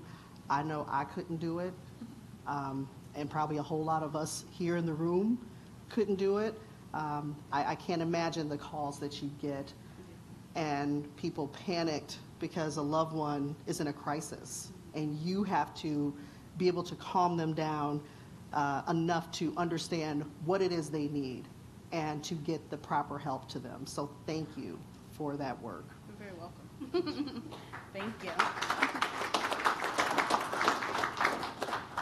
So this is the 5th proclamation I've been honored to come here and receive from the City of Elgin. And I just want to say thank you to the city as well as the citizen on behalf of my entire division, and as well as all of the telecommunicators that have come through the Elgin Police Department. On any given day, the police department as well as us telecommunicators can deal with just calls alone anywhere from 350 to 500 calls a day. Depending upon which need to go out for dispatch on the fire side or the police side. So at any given moment, I could be a call taker and on one single shift, filtering those hundreds of calls to families that need us. And I think that it's the real support of the citizens as well as the city that allow us to be prepared, allow us to be well trained. And without that kind of support, I don't think we would be having a telecommunicator week to celebrate. So I can't thank you guys enough, and I look forward to seeing you guys next year.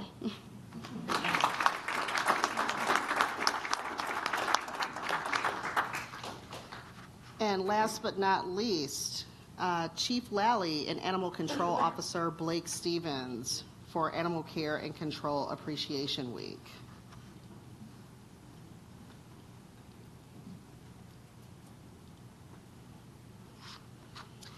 Whereas the National Animal Care and Control Association designated the second full week of April as National Animal and Control Appreciation Week, and whereas various federal, state, and local government officials throughout the country take this time to recognize, thank, and commend all animal control officers and animal services staff for the dedicated service they provide to the citizens, public safety, and domestic animals and livestock across the nation. And whereas every day animal control officers and animal control technicians put themselves in potentially dangerous situations to protect the health and welfare of all kinds of animals and the public. And whereas Elgin recognizes and commends the Animal Control Division personnel who answer calls for assistance, capture roaming and potentially dangerous animals, rescue animals, investigate reports of animal abuse, educate pet owners about responsible care, and mediate disputes between neighbors regarding pets.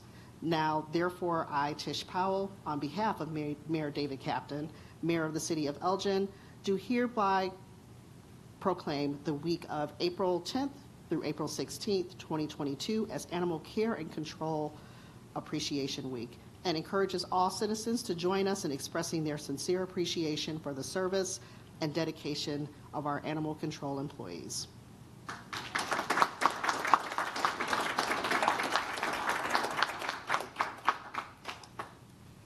On behalf of myself and Officer Massazelzik, we are truly honored to receive this. We appreciate being recognized, and it does mean a lot to the both of us.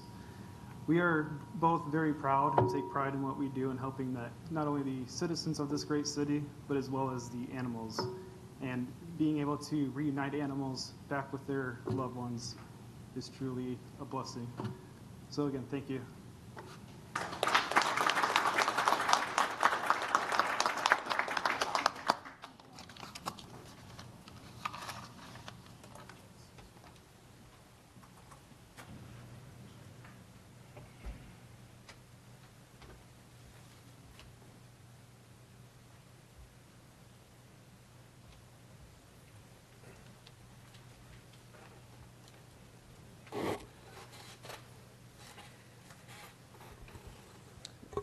Next item on the agenda is public comment. We did not have anyone sign up for public comment tonight, so we will move on to bids. The first bid is bid 22-011 for pavement marking program in the amount of $354,473.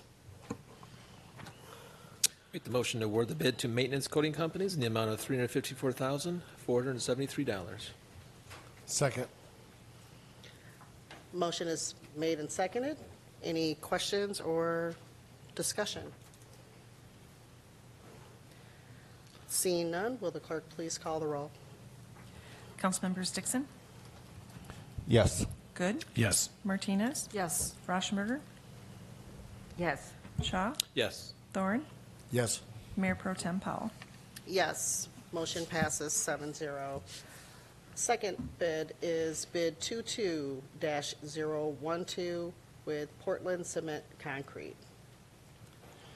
I make the motion that we purchase from Ozinga Ready Mix Concrete, amount for concrete not to exceed $80,000. Second. Motion is made and seconded. Any comments or discussion? Seeing none, will the clerk please call the roll? Councilmembers Dixon? Yes. Good? Yes. Martinez? Yes. Rauschenberger? Yes. Shaw? Yes. Thorne? Yes. Mayor Pro Tem Powell? Yes. Motion passes 7-0. Item 3 is a bid. It's bid number 22-013 for bituminous asphalt groups 1 and 2.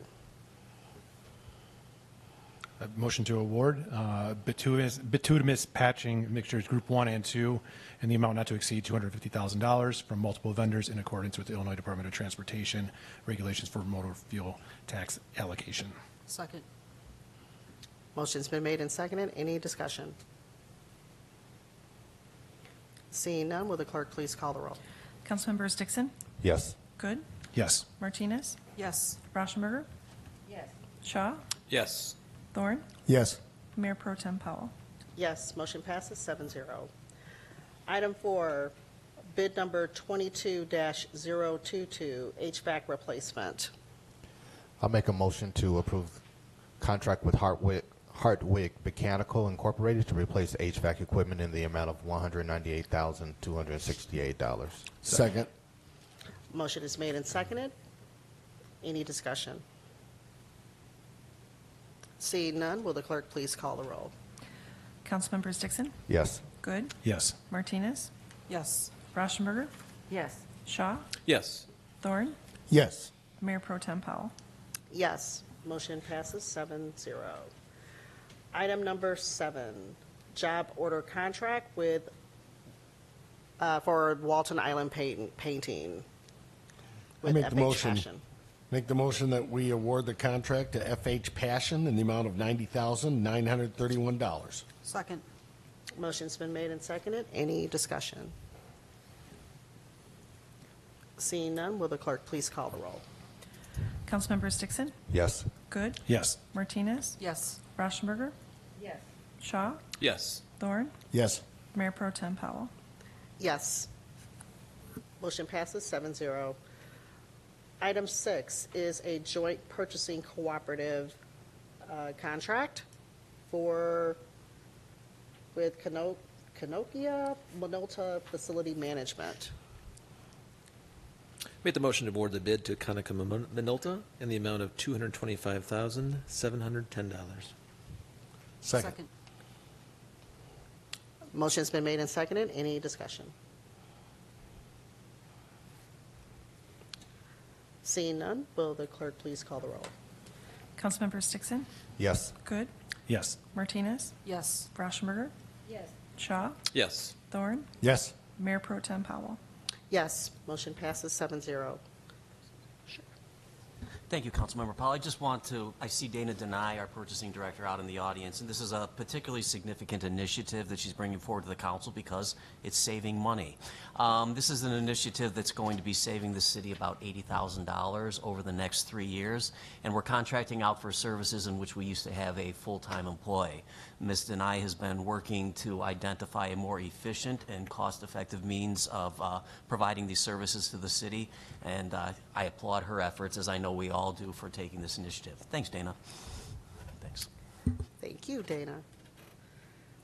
Item number 7 is a suburban purchasing cooperative for fleet purchases in the amount of $1.1 million. Make the motion to award the bid to the multiple lowest responsible bidders in the amount of $1,176,336. Second. Motion's been made and seconded. Any questions or discussion? Councilwoman Rauschenberger. I would just like to thank the city manager's office as well as our sustainability analyst and the department in charge of our fleets that we are not at this time looking at purchasing electric vehicles, but there is plans for our next purchase to be analyzing what kind of vehicles we could purchase that have that electric capability and that will be usable. Absolutely correct. There will be one more recommendation for vehicle purchases this year, but beginning next year, with direction from the Council, Sustainability Commission, and the Commission, we will begin seeing higher incidence of electric vehicles in the city's fleet. You're absolutely correct. Any other discussion? Seeing none, will the clerk please call the roll? Councilmembers Dixon, Yes. Good, Yes. Martinez, Yes. Rauschenberger, Yes. Shaw, Yes. Thorne, Yes. Mayor Pro Tem Powell. Yes. Item passes 7-0. Item 8 is a bid for a Midwestern Higher Education Commission contract for Dell Latitude notebook computers and Dell dock stations. Motion to award the purchase of Dell, the purchase from Dell for 65 Dell Latitude notebook computers and Dell dock stations in the amount of $65,389. Second. Motion's been made and seconded. Any discussion? Seeing none, will the clerk please call the roll? Councilmembers Dixon? Yes. Good? Yes. Martinez? Yes. Rauschenberger? Yes. Shaw? Yes. Thorne? Yes. Mayor Pro Tem Powell? Yes. Motion passes 7-0. Other business. Item 1, consideration of a petition 36-21 for 1425 Gifford Road, a planned development as a map amendment to construct an addition to an existing industrial building and various site improvements. Mr. Malat. Thank you, Mayor Pro Tem. You'll pardon me 1 second. We're having some technical difficulty getting our imagery up. My apologies.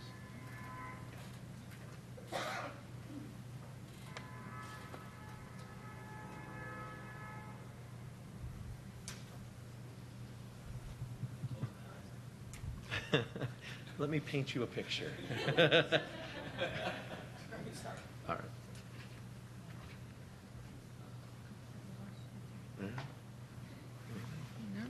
You did this, right? I did. Did you try swap displays? Do what? And show. Ah, well, no, that's not what, that won't put the image up there. That'll just, yeah, something. Oh, I see. You see what I mean?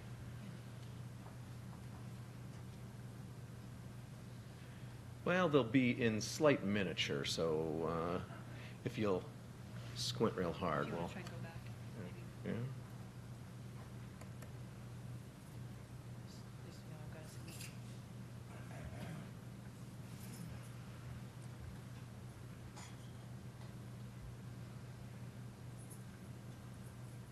No.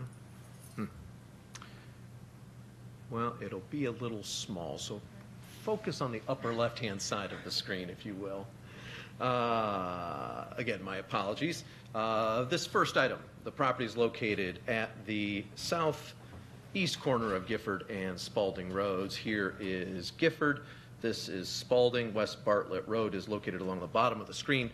Concrete Specialties is here. Elgin Sweeper is down on the lower right. Packaging Wholesalers to the left. And on the left-hand side of the screen, this is the Herons Landing subdivision in the village of Bartlett. Williams Scotsman Incorporated, or Will Scott, requests approval of various site improvements at 1425 Gifford Road, including a 26,800 square foot addition to their maintenance building. The company plans to invest $3.8 million in their Elgin property. Will Scott specializes in renting portable modular office trailers and storage containers. The company is headquartered in Phoenix, Arizona, and is the North American leader of turnkey modular space and storage solutions. They have more than 275 locations across the United States, Canada, Mexico, and the UK. The 24-acre property currently includes 2 one-story office buildings and a 9,200 square foot maintenance building. Most of the site is used for outdoor storage of portable office trailers and storage containers. The addition would expand the maintenance building to 36,000 square feet to accommodate the company's operations. The exterior of the addition would match the existing building with a masonry base and metal siding, and the building would be upfitted with fire alarms and a sprinkler system. As part of the project, the applicant would dedicate the northern 30 feet of its property for Spalding Road right-of-way and move their stormwater detention facilities on site. The applicant would also construct a public sidewalk along Spalding and Gifford roads and substantially enhance the landscape screening around the perimeter of the fenced-in portion of the property used for outdoor storage. The applicant is present. Should you have any questions, staff and the Planning and Zoning Commission recommend approval, subject to the conditions outlined within your packet. Move for approval. Second. Moved and seconded. Any discussion?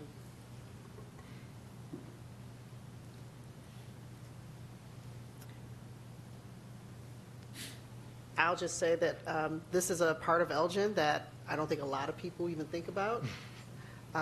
But I'm really excited to see that you all are locating in this property and doing some major improvements there. Of all things, the sidewalk actually excites me a lot because we've been talking about that in terms of making our community more pedestrian friendly. So to our Sustainability and Earth Day proclamation, that all ties in.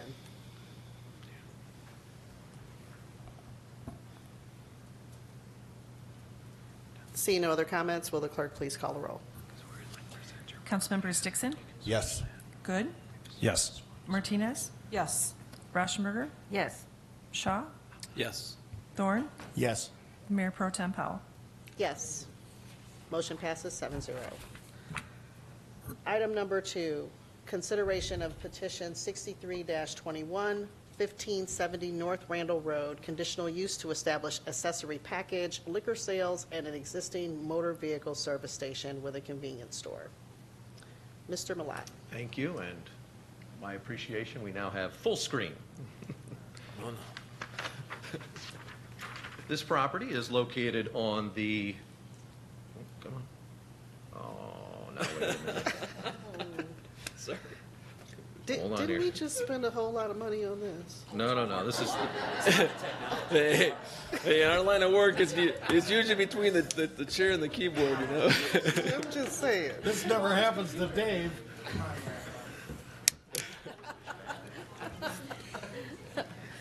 True. Oh, that's good. He's in those Technology Tuesdays classes. There we go. He's making progress. Yes. Okay. maybe I should join the AV club, right? All right. This property is located on the west side of Randall Road between Alf Lane and Holmes Road, opposite of Fox Lane. Randall is located here. I-90 is here. This is Fox Lane. San Filippo is located along the right side of the screen. Advocate Sherman a little to the lower right-hand corner. The new Ortho Illinois building is under construction here. This is Brilliant Subaru, and the new Atlantic Packaging, also under construction, is located in the upper left. 7-Eleven is requesting permission to sell accessory package beer, wine, and spirits from their existing gas station and convenience store. Existing retail goods will be rearranged within the convenience store to accommodate the display of beer, wine, and spirits within coolers and on retail racks, all totaling less than 10% of the floor area. The applicant is not proposing any changes to the building or the site. The applicant is present. Should you have any questions, staff and the Planning and Zoning Commission recommend approval subject to conditions outlined within your packet. Move for approval. Second. Been moved and seconded. Any discussions?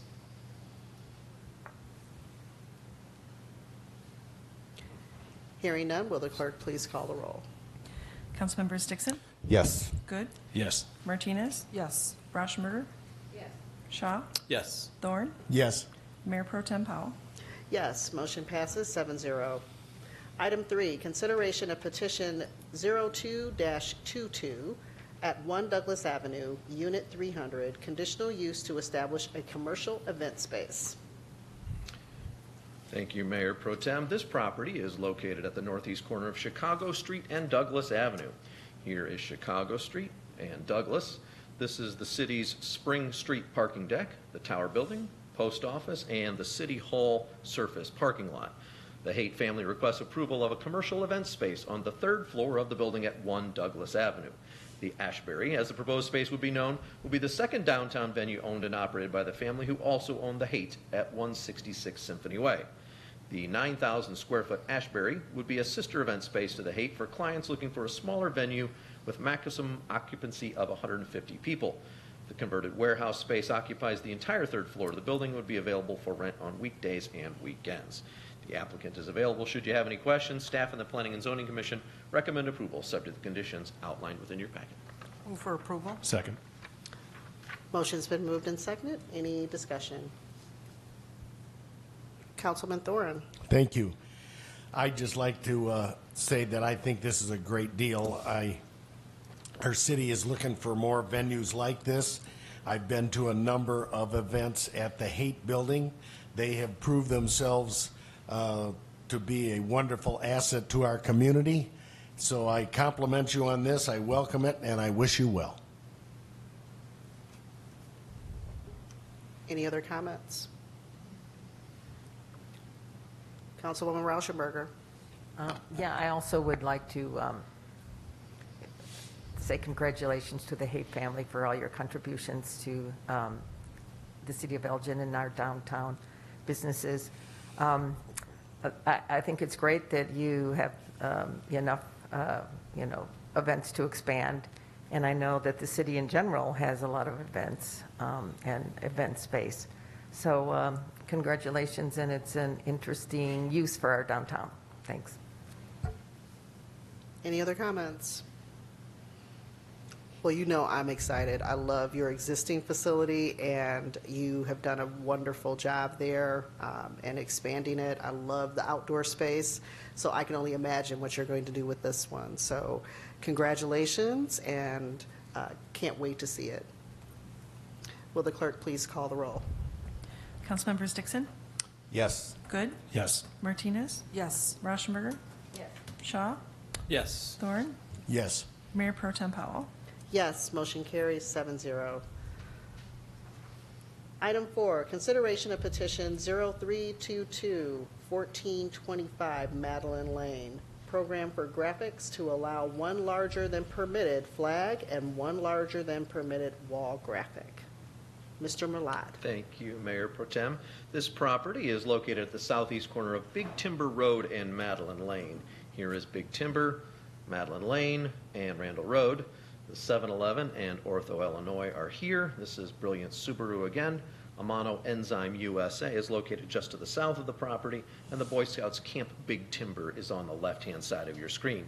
Gold Coast is a trucking service transportation company that is investing $16 million in its nearly complete 27,500 square foot North American headquarters. Gold Coast Logistics requests approval of a program for graphics. A program for graphics is a process that gives the city the opportunity to consider unique requests for signage that do not conform to certain provisions of the zoning ordinance, but are more restrictive in other ways. Here, Gold Coast would like to install one U.S. flag and one wall sign that are larger than what is permitted. In return, Gold Coast would install smaller signs elsewhere on the property, such that the total amount of sign area on the property is less than what would otherwise be allowed.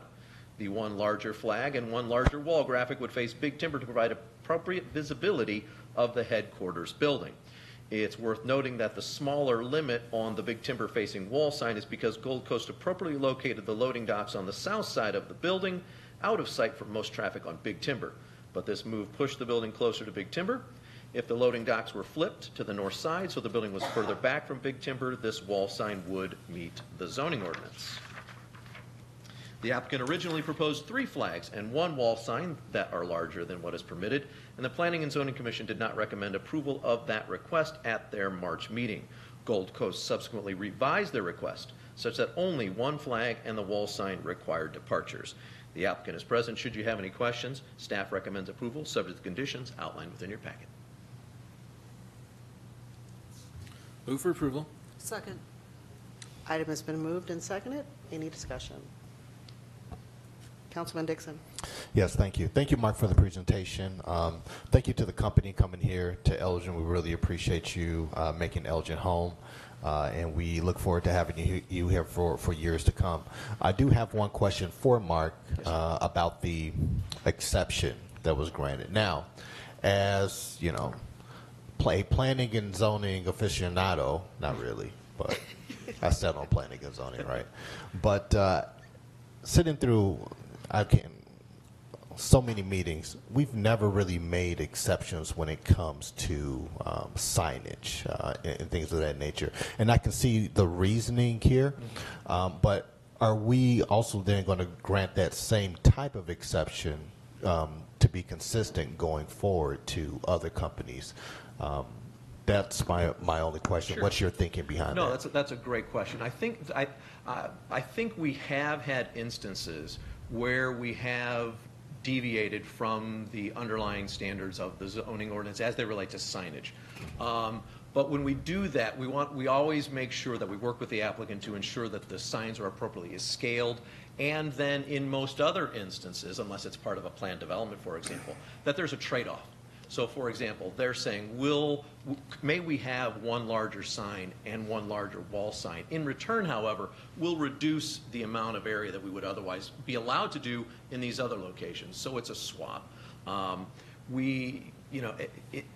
you know, and as long as that zoning ordinance is, it's not going to cover every single instances. So I think we're fortunate that we have this provision in the zoning ordinance we can use for circumstances like this to respond to this unique circumstance and put it for you for approval. Perfect. That's all I got. All right, thank you. Any other discussion, questions? Welcome.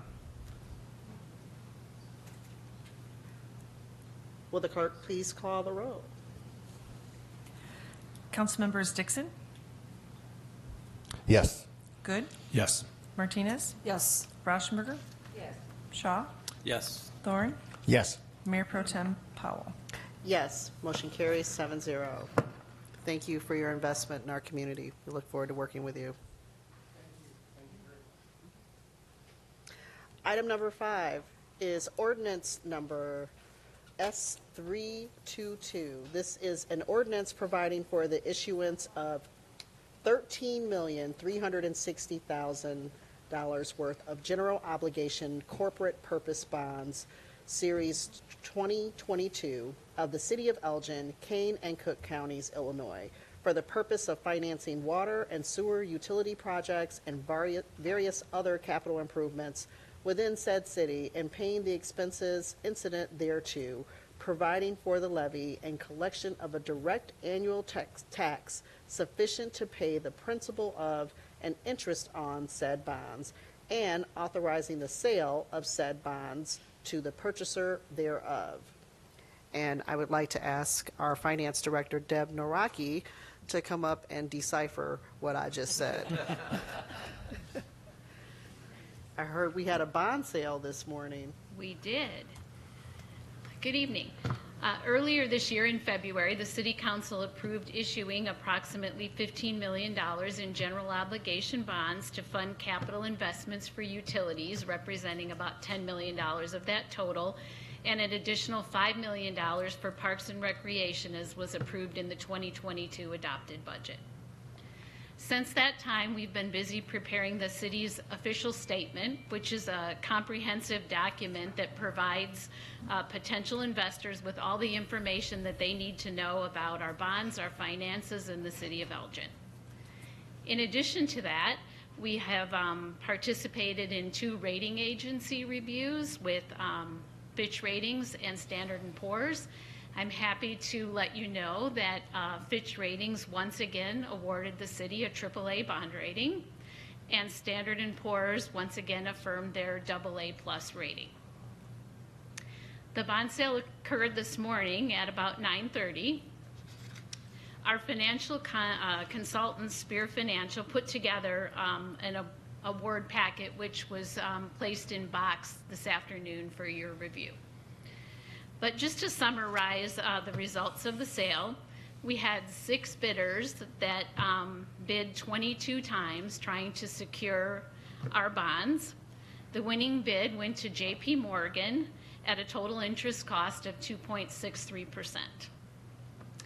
It's interesting to note that the difference in the bids between the 6 bidders was very minimal, which is indicative of the fact that the investors knew the market and what it would tolerate. For example, the difference between the winning bid and the second lowest bid was 7 1/1000ths of 1% different. And the difference between the winning bid and the highest bid was 0.13%. We felt as though it was a good time to go to market. As I'm sure you're aware, back in March, the Fed funds rate was increased about 0.25%, and they anticipate potentially 6 more rate increases. So we were able to get ahead of those and felt like we got a good rate. You know, it's higher than what we've seen in the last few years, but the last few years have just, we've been spoiled. And we're getting back to normal. If we compare to our 2019 bond issue, the rate was 2.63%, which is what we got today. So the bond sale will officially close on the 27th of this month, and at that time, the funds will be able to be available to go ahead and start working on the budgeted projects. Is there a motion? Move for approval. Second. Motion's been made and seconded. Any discussion? I'd just like to say thanks to staff, Deb and your team. I don't think people realize what this whole process undertakes. It's a lot, and it's a whole lot of money. But the fact that we continue to have a AAA bond rating, are able to get a 2.63% rate, I mean, folks are excited to get that kind of rate on a mortgage, but to be able to get that kind of rate on $12 million worth of bonds is huge for our community. And I don't think that there are a whole lot of communities in our surrounding area that could say that they have maintained a AAA bond rating for the length of time that we have. How many years is it? I'm sure you know right off, somebody knows. So many we're losing track. We just want to keep it going. But I know that sometimes people, say, well, why is that important? It's reasons like this, that bond rating is important. When we are looking at paying interest back on $12 million, just an additional percentage, rate is a lot more money for us to pay back. So it does pay back dividends to our community. So thank you for your work. You're welcome. Will the clerk please call the roll? Councilmembers Dixon? Yes. Good? Yes. Martinez? Yes. Rauschenberger? Yes. Shaw? Yes. Thorne? Yes. Mayor Pro Tem Powell? Yes, motion carries 7-0. Item number 6, authorization for payments. Move for approval? Second. Motion has been made and seconded. Any discussion? Seeing none, will the clerk please call the roll? Councilmembers Dixon? Yes. Good? Yes. Martinez? Yes. Rauschenberger? Yes. Shaw? Yes. Thorne? Yes. Mayor Pro Tem Powell? Yes, motion carries 7-0. Consent agenda. Move for approval. Second. Motion made and seconded. Any discussion? Seeing none, will the clerk please call the roll? Councilmembers Dixon? Yes. Good? Yes. Martinez? Yes. Rauschenberger? Yes. Shaw? Yes. Thorne? Yes. Mayor Pro Tem Powell? Yes, motion carries 7-0. Miscellaneous business. Second.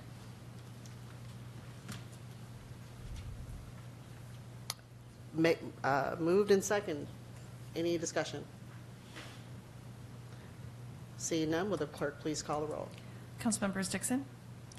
Yes. Good? Yes. Martinez? Yes. Rauschenberger? Yes. Shaw? Yes. Thorne? Yes. Mayor Pro Tem Powell? Yes, motion carries 7-0. Announcements. The next Committee of the Whole meeting will be Wednesday, April 27th, 2022 at 6 p.m. in the City Council chambers. And the next regular meeting of the Elgin City Council will be held on Wednesday, April 27th, 2022 at 7 p.m. in the City Council chambers. I will entertain a motion to adjourn back to the Committee of the Whole meeting. So move. Second. Will the clerk please call the roll? Councilmembers Dixon? Yes. Good? Yes. Martinez? Yes. Rauschenberger? Yes. Shaw? Yes. Thorne? Yes. Mayor Pro Tem Powell? Yes. We are adjourned. Motion to reconvene the Committee of the Whole meeting. So moved. Second. Will the clerk please call the roll? Councilmembers Dixon? Yes. Good? Yes. Martinez? Yes. Rauschenberger? Yes. Shaw? Yes. Thorne? Yes. Mayor Pro Tem Powell? Yes. Thank you. I know I got a couple of looks because everyone thought we were done. We were pretty much finished. The only things that were left were announcements from council and announcements from staff. But I wanted to get to our regular meeting since we had so many proclamations. So, announcements from council. Mr. Dixon? Yeah, not so much of an announcement, so to speak, but over the weekend, there was a shooting that occurred, and a couple of people have lost their lives. A few people were injured, and I want to give my condolences to those families who have lost some young men in their family. And we've seen a few different shootings. I believe there was another one just probably while we were here in this meeting. And we were in this, so I got that flash. And it was actually a guy that I went to high school with, the latest one that was shot. Another one that was shot is a friend of my son that was actually murdered. And the other one is a guy that I went to high school with.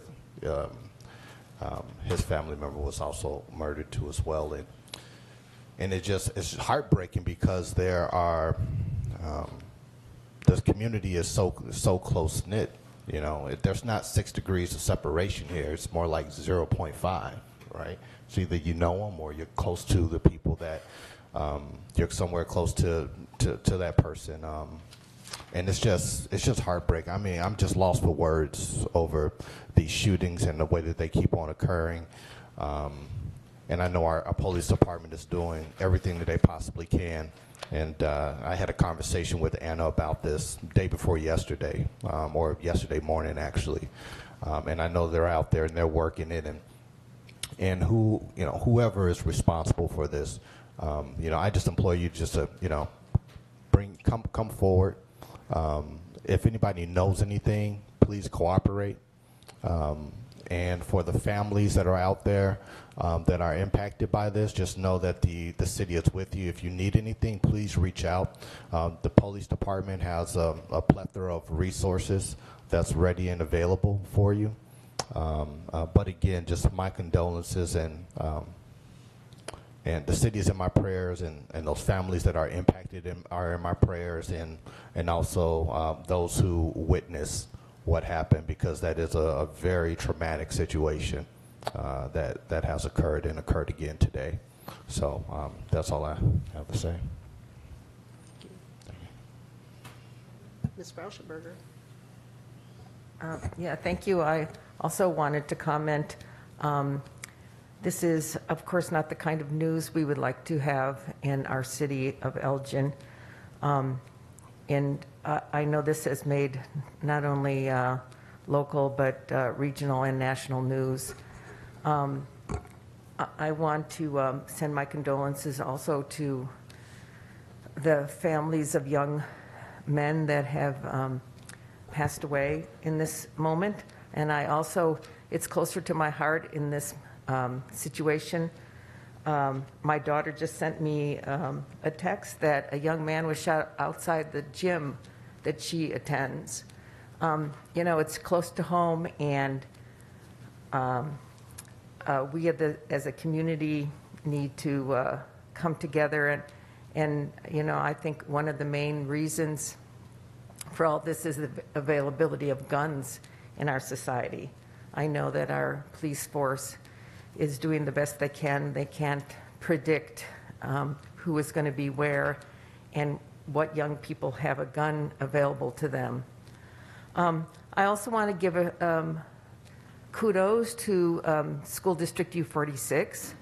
I work at Coleman School, and 30-plus children that attend Coleman School lived in the apartment complex on Congdon Avenue where this incident took place, and U46 had counselors and teachers were prepared to talk to the students about this incident and to have community support for those kids, because this is trauma for them.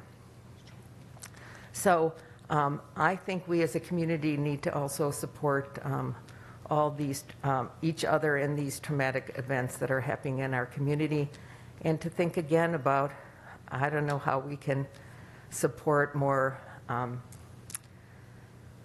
control of guns that are available to, everybody that wants one. I think this is a very sad case. So again, condolences to the families of all these young men and to our community. Any other comments from the council?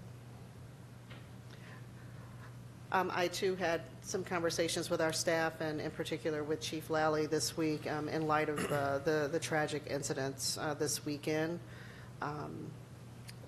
As a resident, as a parent, just the grim reminder of the human toll that gun violence takes on our communities is seen right here today.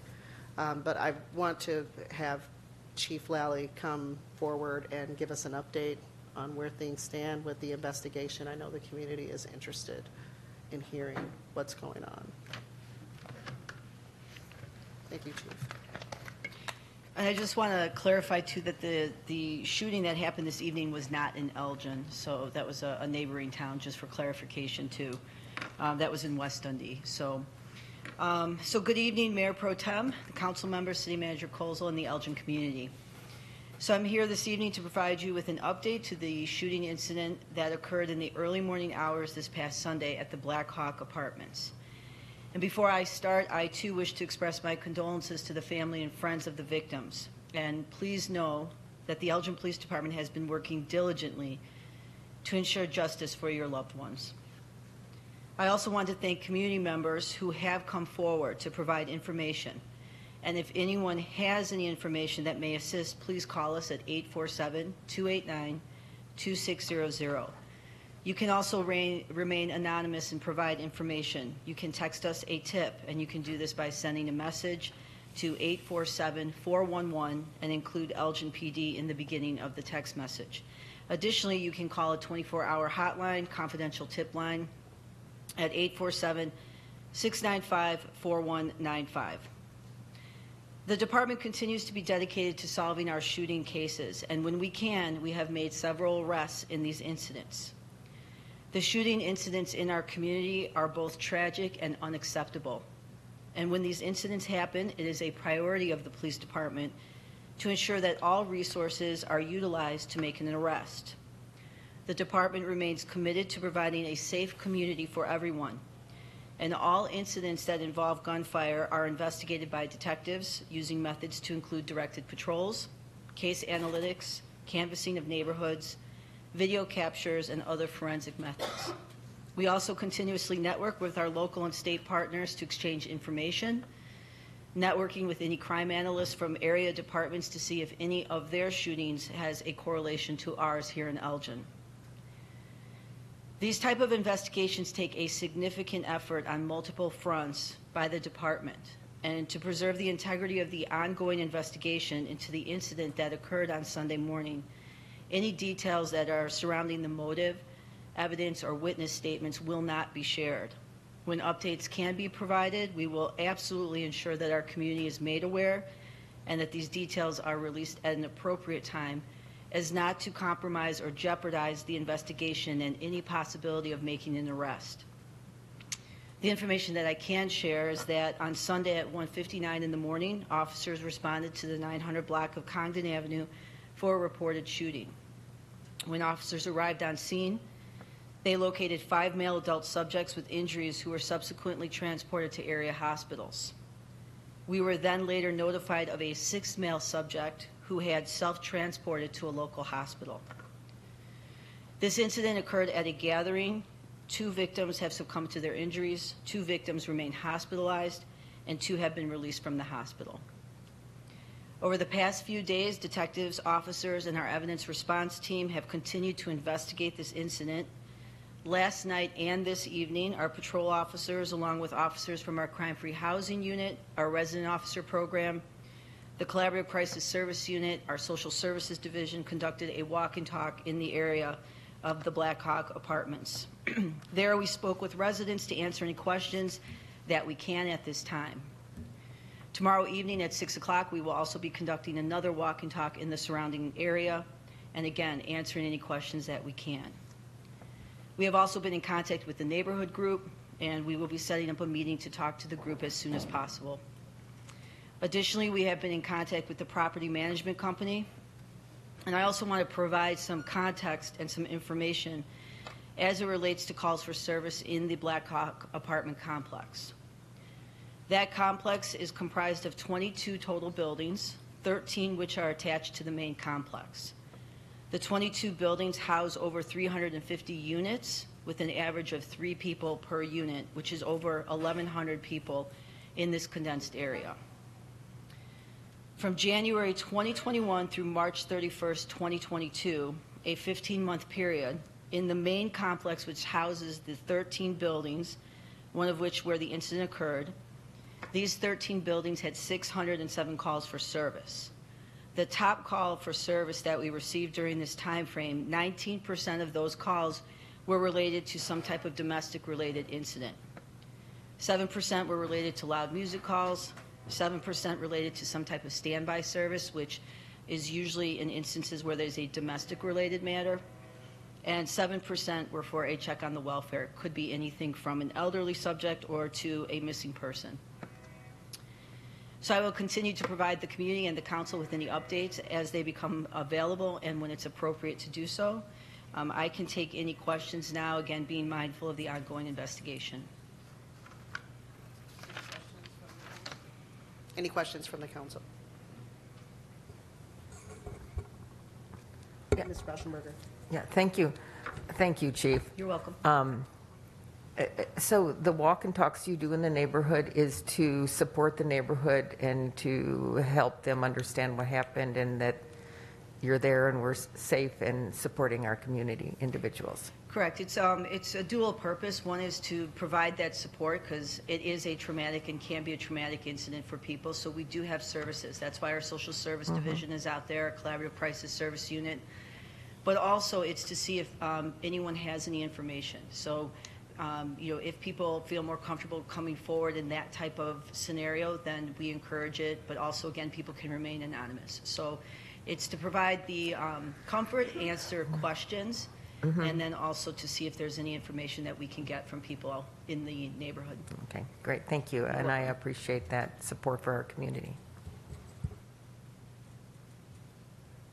Yes. Hi, Chief. You provided information on crime statistics for that area. I know that I've heard in some instances there's a sense that there's a higher incidence of crime that's occurring there. Can you provide some context on the information as it relates to the domestics and how this is interpreted by the police department? Is this a problematic area is essentially what I'm asking. In looking at the crime stats, which is why we looked at the past 15 months, just to take a gauge of what's happening. When we see that there's 19%, and again, this is reported crime, so we have to make sure that people understand that there may be incidents going on that people are not reporting to us.